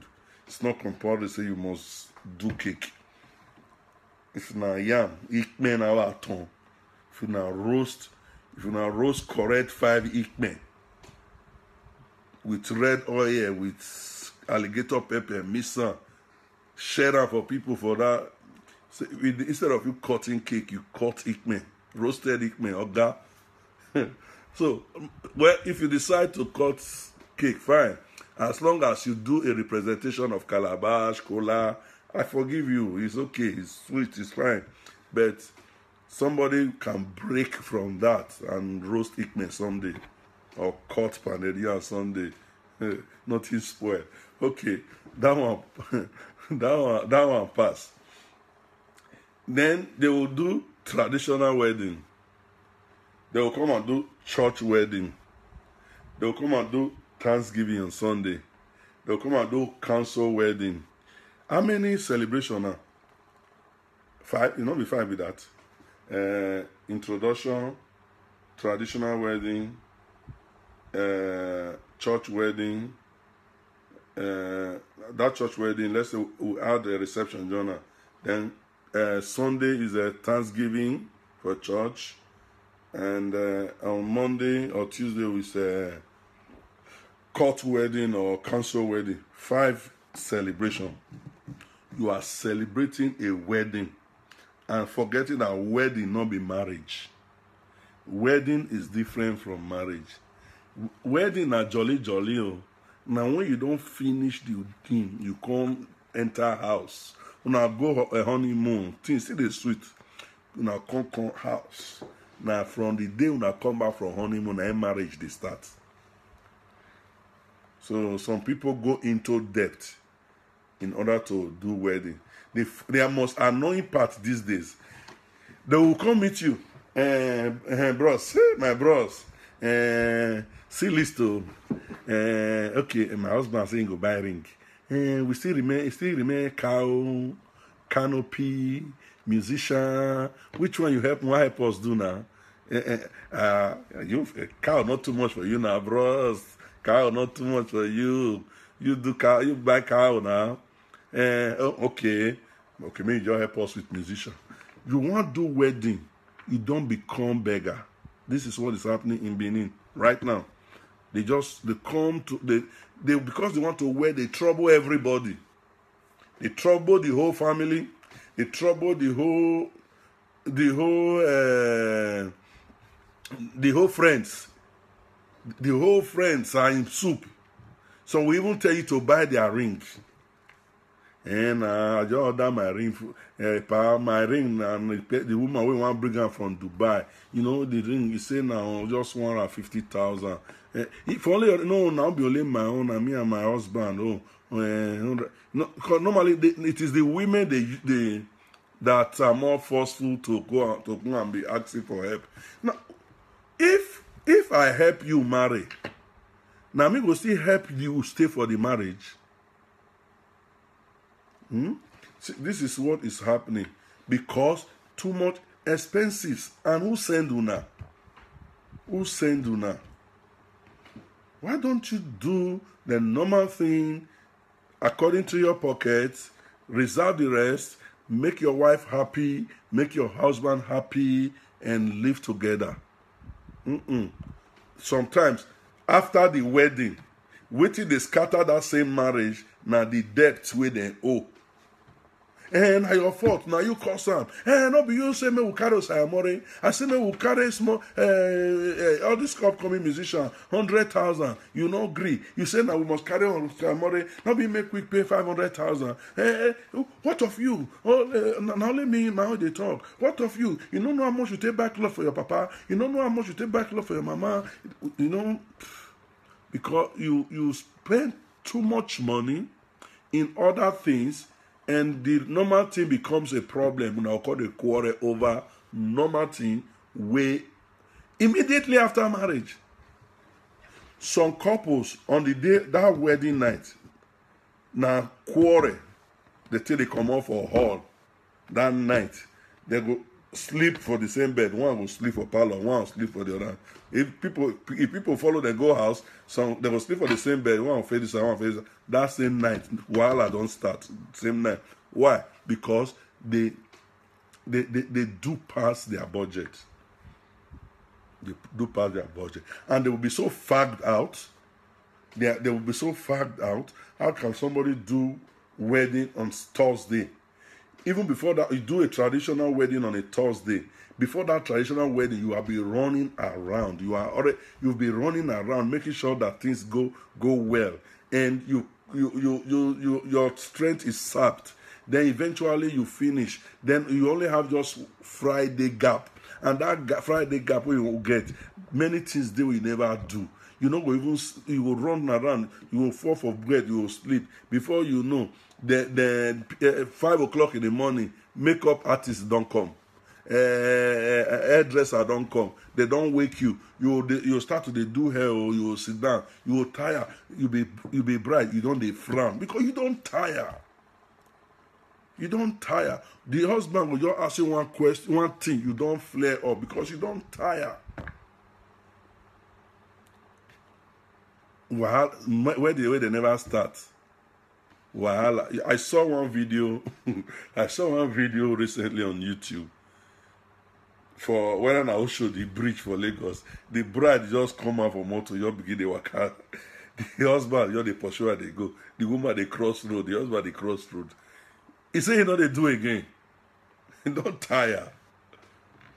So my people, let us be wise. Let's use wisdom in all these things. So let us value our culture, our tradition. Now, what about our given names? This is one area, because we talked about this thing on Wednesday when we were discussing about some of the Ogisos, and it just crept into the discussion, into our discussion. So, names that we give, this I found many Edo people guilty, culpable of this. We do not appreciate our Edo names. Yes, fine, we know. I'm not talking about the English name now, because English name is already part of our identity. Excuse me. The English name is already part of our identity, right? Because we were colonized by the British, by virtue of schooling, religion, whatever.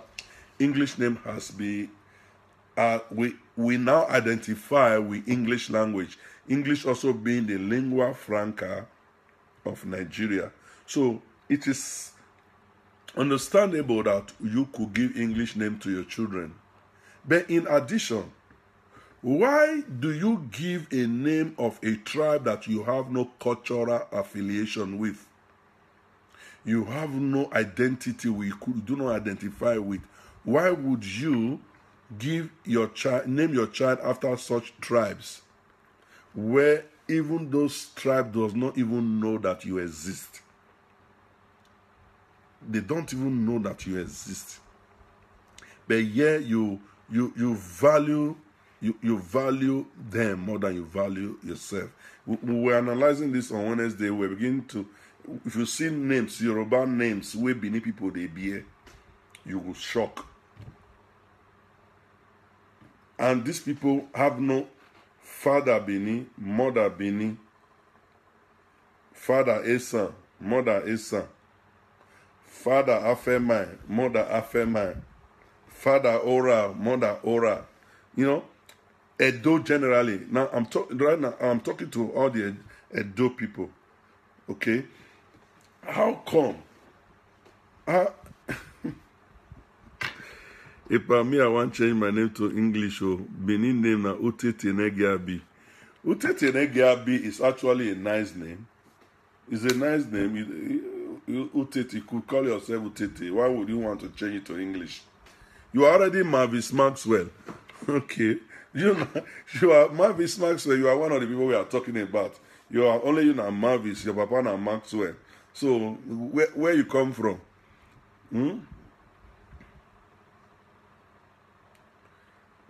Okay. You say where I got Lexi from? My name is actually Alexander Uyekbe Osunde. So if you look at my Facebook, it's there. I'm Saint Lexi Uyi Osunde. So my Benin name is there. My family name is there. You know, so it's like that. But what I'm even the English name, like what I just told you, is also part of my identity. You know, English is also part of my identity in the sense that the English colonized my nation, they annexed my nation, they amalgamated my nation with Nigeria. Then I studied in English. English is a lingua franca in Nigeria. So that is not a problem. That's not what I'm saying, because we are identifying. English is also part of my identity right now. The language, not the British culture. Talking about the language. But where we are talking is that, for example, I'm not Hausa. Hausa didn't conquer me. It didn't conquer my nation. We don't have any affiliation. We don't have anything in common. Then I'll just have a child. I name him Danjuma. That is what I'm saying. There are so many Benin people with Yoruba names, uncountable. Bose, Ekundayo, Kayode, Abiola, different names, Yoruba names, and these people have no bearing. No, if you have connection, if you are affiliated, no problem. If one of your parents are Yoruba, no problem. Or if you are related one way or the other to them, no problem. I'm telling you, people with no relationship at all. People with no relationship at all. I know a lot. Like especially, okay, Ayo, you're saying now. Somebody's saying Ayo. From Benin. Some people have Taye Koinde. Taye Koinde. Kende. The people I'm talking about, they are not nicknames. These are people I know. Bosse, Iyabo. These are people I know. They are not talk of people I don't know. These are not nicknames. They are just their names. They bear it. They write it in school, and it's some are even going to with Hausa name Dauda. Some Benin people are bearing Dauda. Some are bearing Giwa. Some are bearing different names. You know. And the most painful, my own problem is that the most painful part of it is this. If it is reciprocal, I won't care. If it is reciprocal, I won't care. You know, if it is like daily, you know, daily. But the point is, these people, you will never see one of them bearing an Edo name. So why they not they use our Edo nickname for their side? If you say it's a nickname, why should we be the ones using their name to do nickname? Then Aisha, exactly. There are some Benin girls calling themselves Aisha.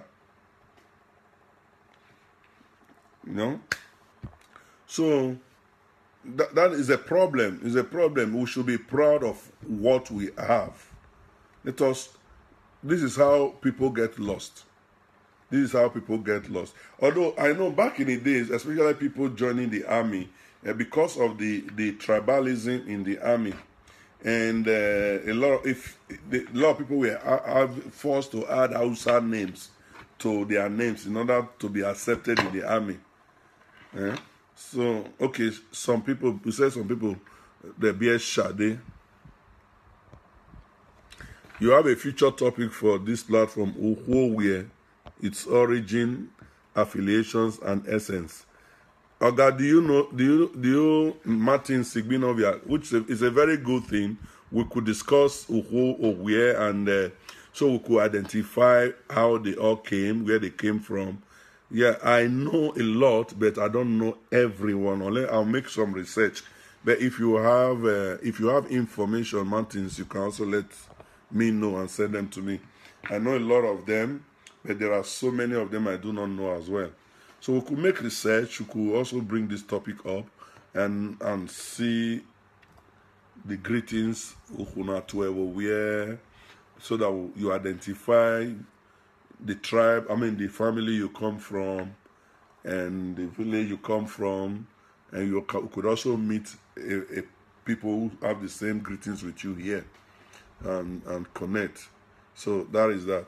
So, like I was saying, it is good if they were also copying us, naming that.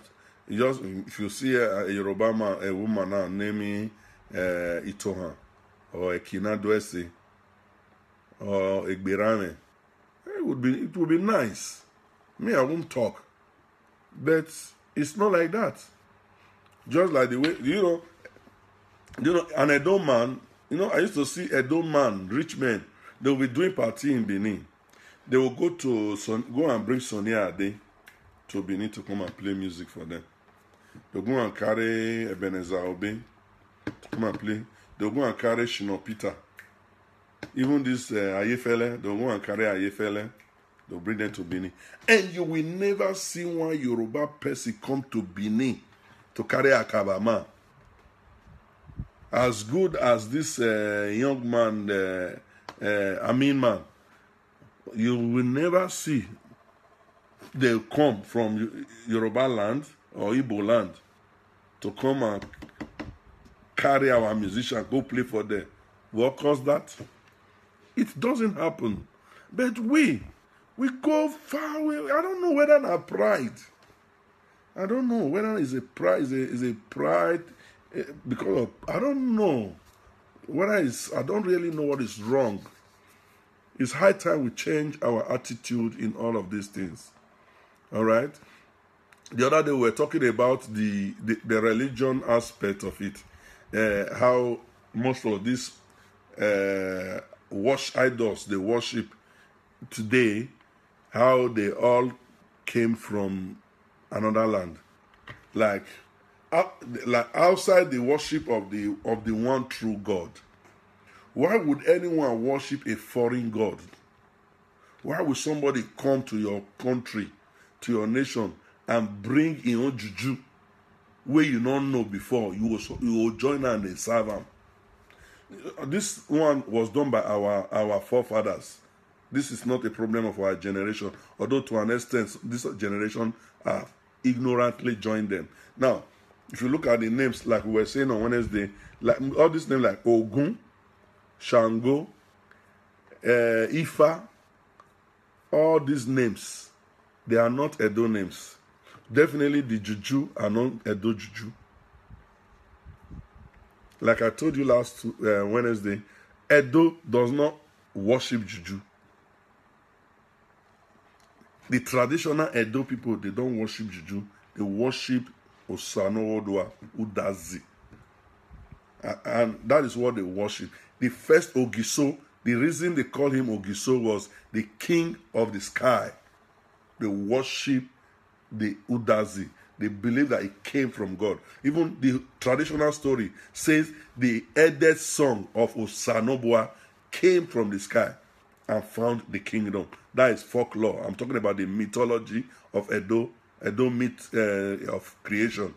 The Edo creation myth. They believe that the son of Osalobua came from the sky, came from heaven, and founded the kingdom. So they worship God.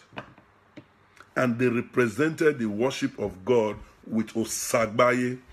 And everything they used to worship that God, all the sacrifice they do, is with white, everything white.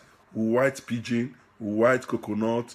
Even if the coconut is not white, they will use white orue, chalk, to rub it. They wash, our ancestors worship God, Osagbaye. They will use white to rub the coconut so that it will be white. Inside the coconut is white, so that the outside will be white. Even if there's a they used to plug, they will tie white cloth on top. That they will scrape this back away. They will use white chalk to rub it. Everything is white. White chalk, everything is white, because they believe that God is pure. That is what they were doing. And almost similar to what the Jews were doing in the Bible. The Jews were also doing sacrifices to God. So most of these things we would see, we think juju. Sometimes our idea have been corrupted. We think juju. The Jews were doing a lot of sacrifices to Yahweh.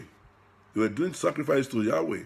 Our ancestors were doing the same thing to God, until from nowhere they imported Ogun from nowhere. They imported Oromila. They imported Shango. They imported Eshu. None of this juju is a Benin juju. Why would they like other people think? To the extent they are juju, we call the worship and pass them.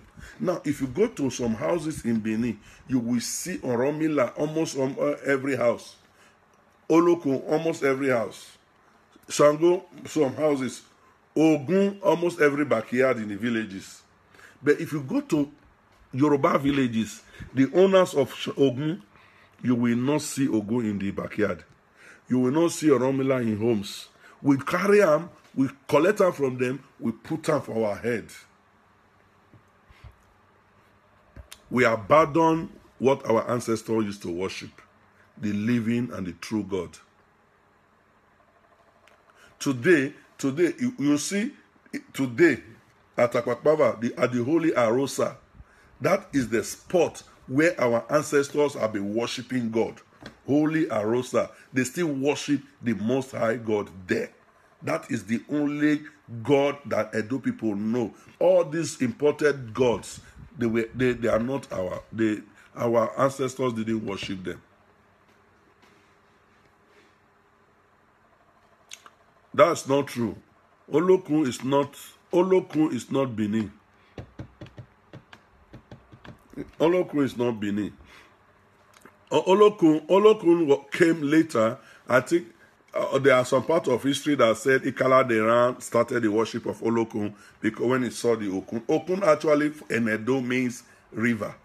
I mean, not river, it means sea or ocean. That is Okun. Means sea or ocean. That is why you hear Edo say, Onwenoriokun Kenokokunde. You know? So it means sea. Then Olokun means the goddess of the sea. But it is a derivation of Yoruba. Even the Ogun, Yoruba have the Ogun story of how Ogun came and all this story Yoruba, but Benin we don't have it. The origin of all this juju is from the Yoruba land. Okay, forget even Ifa, this Oromila is a Yoruba word. If you have been around where they do Ifa, where they do divination with Yoruba, or whatever, most of the divination, the language is Yoruba. The divination, the language. Yeah? You hear them say Silekun, you hear them, they speak Yoruba during the divination of Yoruba, of Ifa. So these are all Yoruba juju. Well, you say Olokun is part from St. Lucia. No, these are all recent. We are talking about the origin. We are not talking about Olokun, Sango, they have all spread. They have spread to part of Latin America. They've spread to part of Brazil. You know, the way they came to Benin, but the people that brought it, they don't worship it the way we are worshiping it today.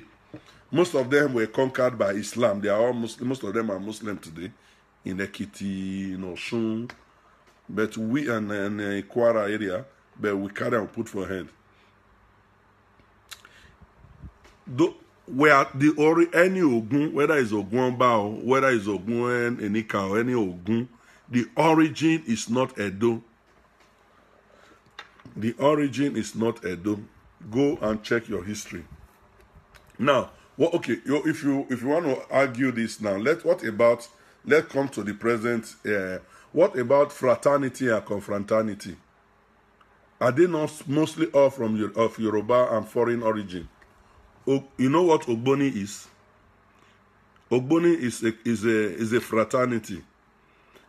Ogboni is not an Edo fraternity. Okay? The only fraternity I know that Benin had at then was called Owegbe. Owegbe was a fraternity that Edo has. And I think eventually they converted it into a political party. They converted into a political party back in the days. But Ogboni is Yoruba. It's not Edo.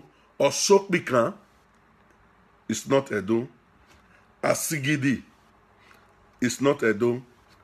Ayelala is not Edo. Name them. None of them is Edo. So why are we now we carry out for a head pass? Why do we love things that are alien to us? That is the problem. So no fraternity and no even confraternity, none of them came from it. Is it Eye that is from Edo? Or the Ayes? None of them is from Edo. Black arts, is it not black arts they call it? None of them is from Edo. None.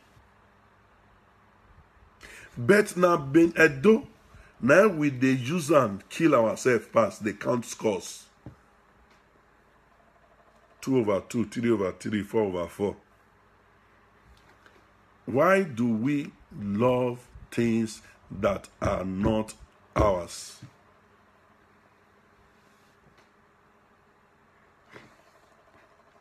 It's not.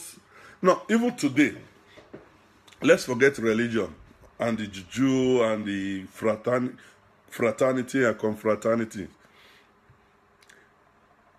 Look at these days, people even prefer to patronize artisans and laborers from outside the kingdom.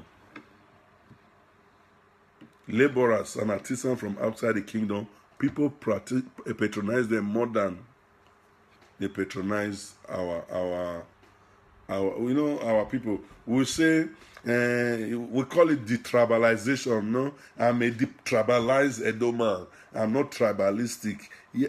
Look, Oga, Madam, if you're not tribalistic, now you lose. Now you lose. If you see what is happening in Nigeria today, your child will sit for a government exam and score 250. Somebody in the north will sit for the same exam and score 27. And they will take the one that scored 27 and kick your son out because they say quota. Because there are too many people that score 250 in Edo State. And we need only 50 people from Edo State, and about 100 people score more than 250. So they will now kick your son out. Because in Katsina State, they need they draw, maybe they give them a quota of another 50, and the highest person that scored, they score 30. They'll begin to pick from 30, 29, 28, until they get their 50. Even the last person that scored the number 50, even if he scored only 7%, they will take him. Your son that scored 250, they will kick him out. And the ones that are lucky, they will pick him. Somebody who scored 7%, and the person that scored 250%, they will be in the same class. you will say you are not tribalistic. Not tribalistic. They go tribalize you out of that country. That is what is happening to us. Nothing comes to us. Nothing. So until you begin to love your thing, publicize your thing, boast with your thing, show it in their face, they will not respect you. They will not respect you. Until you respect yourself, nobody will respect you. Until you brag with yourself, nobody will brag with you. Until you value your own, nobody will value your own. So that is that is exactly the same thing. So don't say I am not tribalistic. That is why Edo people are very good people. They are not tribalistic. Hey, Express, they live good people when it comes to tribalism. Yeah, it's good to be detribalized, but when it comes to valuing your own, that is not tribalism. That is valuing your own. That is knowing your self-worth. Because nobody is going to lift you up. Nobody. If you don't lift yourself up, nobody will lift you up. That is life for you. Look, their transmission Inspector General of Police. What is happening? This is somebody. In 2015, he was the commissioner of police in Kano State. Commissioner. After the election, because of all the magomago that took place in Kano State, they retired more than 12 AIGs and promoted him to AIG and put him as Inspector General of Police. Upon all the transmission errors, they don't care. They don't care. If you like, shoot gun for air, they don't care. So value yourself, value your own, value your culture, value your food. If na ima, if na pounded yam and egusi, na be your food, they eat am. Don't go to restaurant and say, ewedu, madam, give me ewedu and give me. I don't do that. I know they do that. If I enter a restaurant, pounded yam, egusi, pounded yam, ogbolo, let me at the eat. Me I go. Why I go? Which guy we do? Which guy we do? Me I don't do that. Seriously, even in Lagos, normally I don't like dirty restaurants. So many dirty restaurants in Lagos. So when I'm in Lagos, when I eat, I go to Igbo restaurant because I can get pounded yam from there, or I go to because you can't find Edo restaurants, very hard, very scarce. Sometimes I go to, there are some Delta restaurants. I can get pounded yam from there. That's what I do. Or I eat rice and snacks. So that is my people. I patronize your own. No, I know that not all Edo-Benin traditional things are appealing to everybody. You know, there are some things culturally that is not appealing. Yeah, I not say you must do it if it is not appealing. I not say me follow your people go do juju if you don't like her, or go do ikaba, or go do mark things for body if you don't like her. No, but there are so many parts of our culture that are good, that need to be encouraged, and we should also learn to participate in all these things. So even the foreign culture, what would they imitate? Not be all foreign cultures good. Not be all foreign culture good. Today now, a lot of things, all those where Igwe, we don't. In short, I don't know what's happening. There's so much money to be made from Igwe festival, everywhere festival. We don't In short, the palace should hear this. The palace should hear this. Igwe festival can bring a lot of tourists and money to the state because it has come to the point where it has been publicized. Everybody know it. But the reason a lot of Edo sons and daughters are shying away from Igwe festival is because of the blood sacrifice. It's because of the blood sacrifice. If they can separate the blood sacrifice and let the festival be festival, because festival is supposed to be festival. If they can separate the blood from it and make Igwe just purely a festival thing, Edo sons and daughters, whether Christians or not, we embrace it. They will embrace it. Look, every thing that is fading out will come back. Igwe people will come. A lot of money can be made. No, blood sacrifice, idolatry should be removed from all these our cultural events to make them appealing to modern people, tourists, visitors. They will come.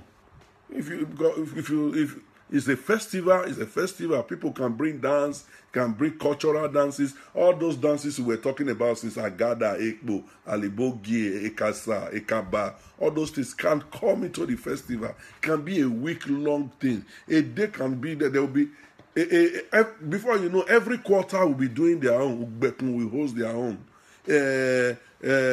Oka will host their own. Idioto, every area. Ugbawo, Uselu. No, everybody. I tell you, when they make this thing appealing a week long, and it falls within the Christmas, the whole, in short, every European diaspora we plan to be at the event. Nobody will want to miss that. But when you begin to make blood sacrifice, kill fowl, take and rub head, nobody want to identify with that. So most of the things we call Christmas today and Easter that are now the world's most celebrated events, they were once pagan festivals. They were once dates they used to worship all these the sun. Sunday was a day dedicated to the sun. Monday was a day dedicated to the moon. Easter was a day dedicated to idol worshiping. Christmas was a day. Christmas, that December 25th, was a day dedicated to idol worshiping. But how did they succeed to make it very appealing? They remove all the sacrifice, remove all the idols, and converted it to something more appealing. Now the whole world is celebrating it. So who says Edo people will not celebrate Igwe? Igwe is supposed to be like the Christmas of a Benin man, which a normal Benin man will value more than even the normal Christmas if they remove the blood sacrifice, if they discourage all those things. Who wants to do it, let them give it another name. Let them give it another name. Let people do the festival, let it be enjoyable. Then people will participate. It will bring a lot of money. Everybody, encourage people, even during the festival, let people wear traditional dress. Make it compulsory that everybody will wear the normal Edo traditional dress. All our Edo women will dress like princesses. All our Edo men will dress like princes that we are. We all come out en masse. The whole city will be bubbling. Everywhere will be full. Everywhere there will be so much enjoyment, so much money around. People will come from far and near. Oyinbo go come, they come to, it go be like Ure. May they give me commissioner of culture, may they see somebody, make I design things for them. Culture and tourism, may they try give me for 4 years. Make them see what the person go fit do for them. But Nigeria, they not agree. They not go agree. Who get cap, not get head. Who get head, not get cap. My people, I think we should draw the curtain here tonight. We have spoken at length. You go vote. They vote commissioner now by appointment. Even by voting, I forgo. So it is nice that we love our own, we encourage our own, we encourage people to encourage our own. So that is just the way it is. Next week, my people, I'm going to. There is this issue about the Oba and the Ogiamie, and they have been calling that I made mention of last week during the teaching. I've been receiving so much calls and so many messages from some people purported to be from the Ogiamie and some people from the palace as well. So next coming week we are going to, I think we are going to discuss more on this matter. Let us know what's really going on.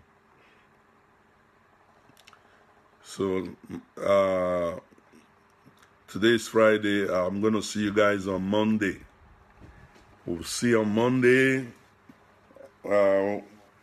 Discuss probably the continuation of the Oba dynasty or something similar, or this Ogiamie issue. I don't know. They are sending me, the Ogiamie people are sending me so much videos, so much write-ups, someone trying to educate me. Okay, me, I'm reading it, I'm reading them, I'm watching them. So when I'm done, I will talk on the matter. All right. Thank you, my people. God bless you. Esosa Igareva. Thank you, Destiny Clark. Ohunwe Oteme Joe Samson. Thank you. God bless you. Monty, my son. Thank you. Good night. Good night, my people. God bless you. One love. Bye-bye.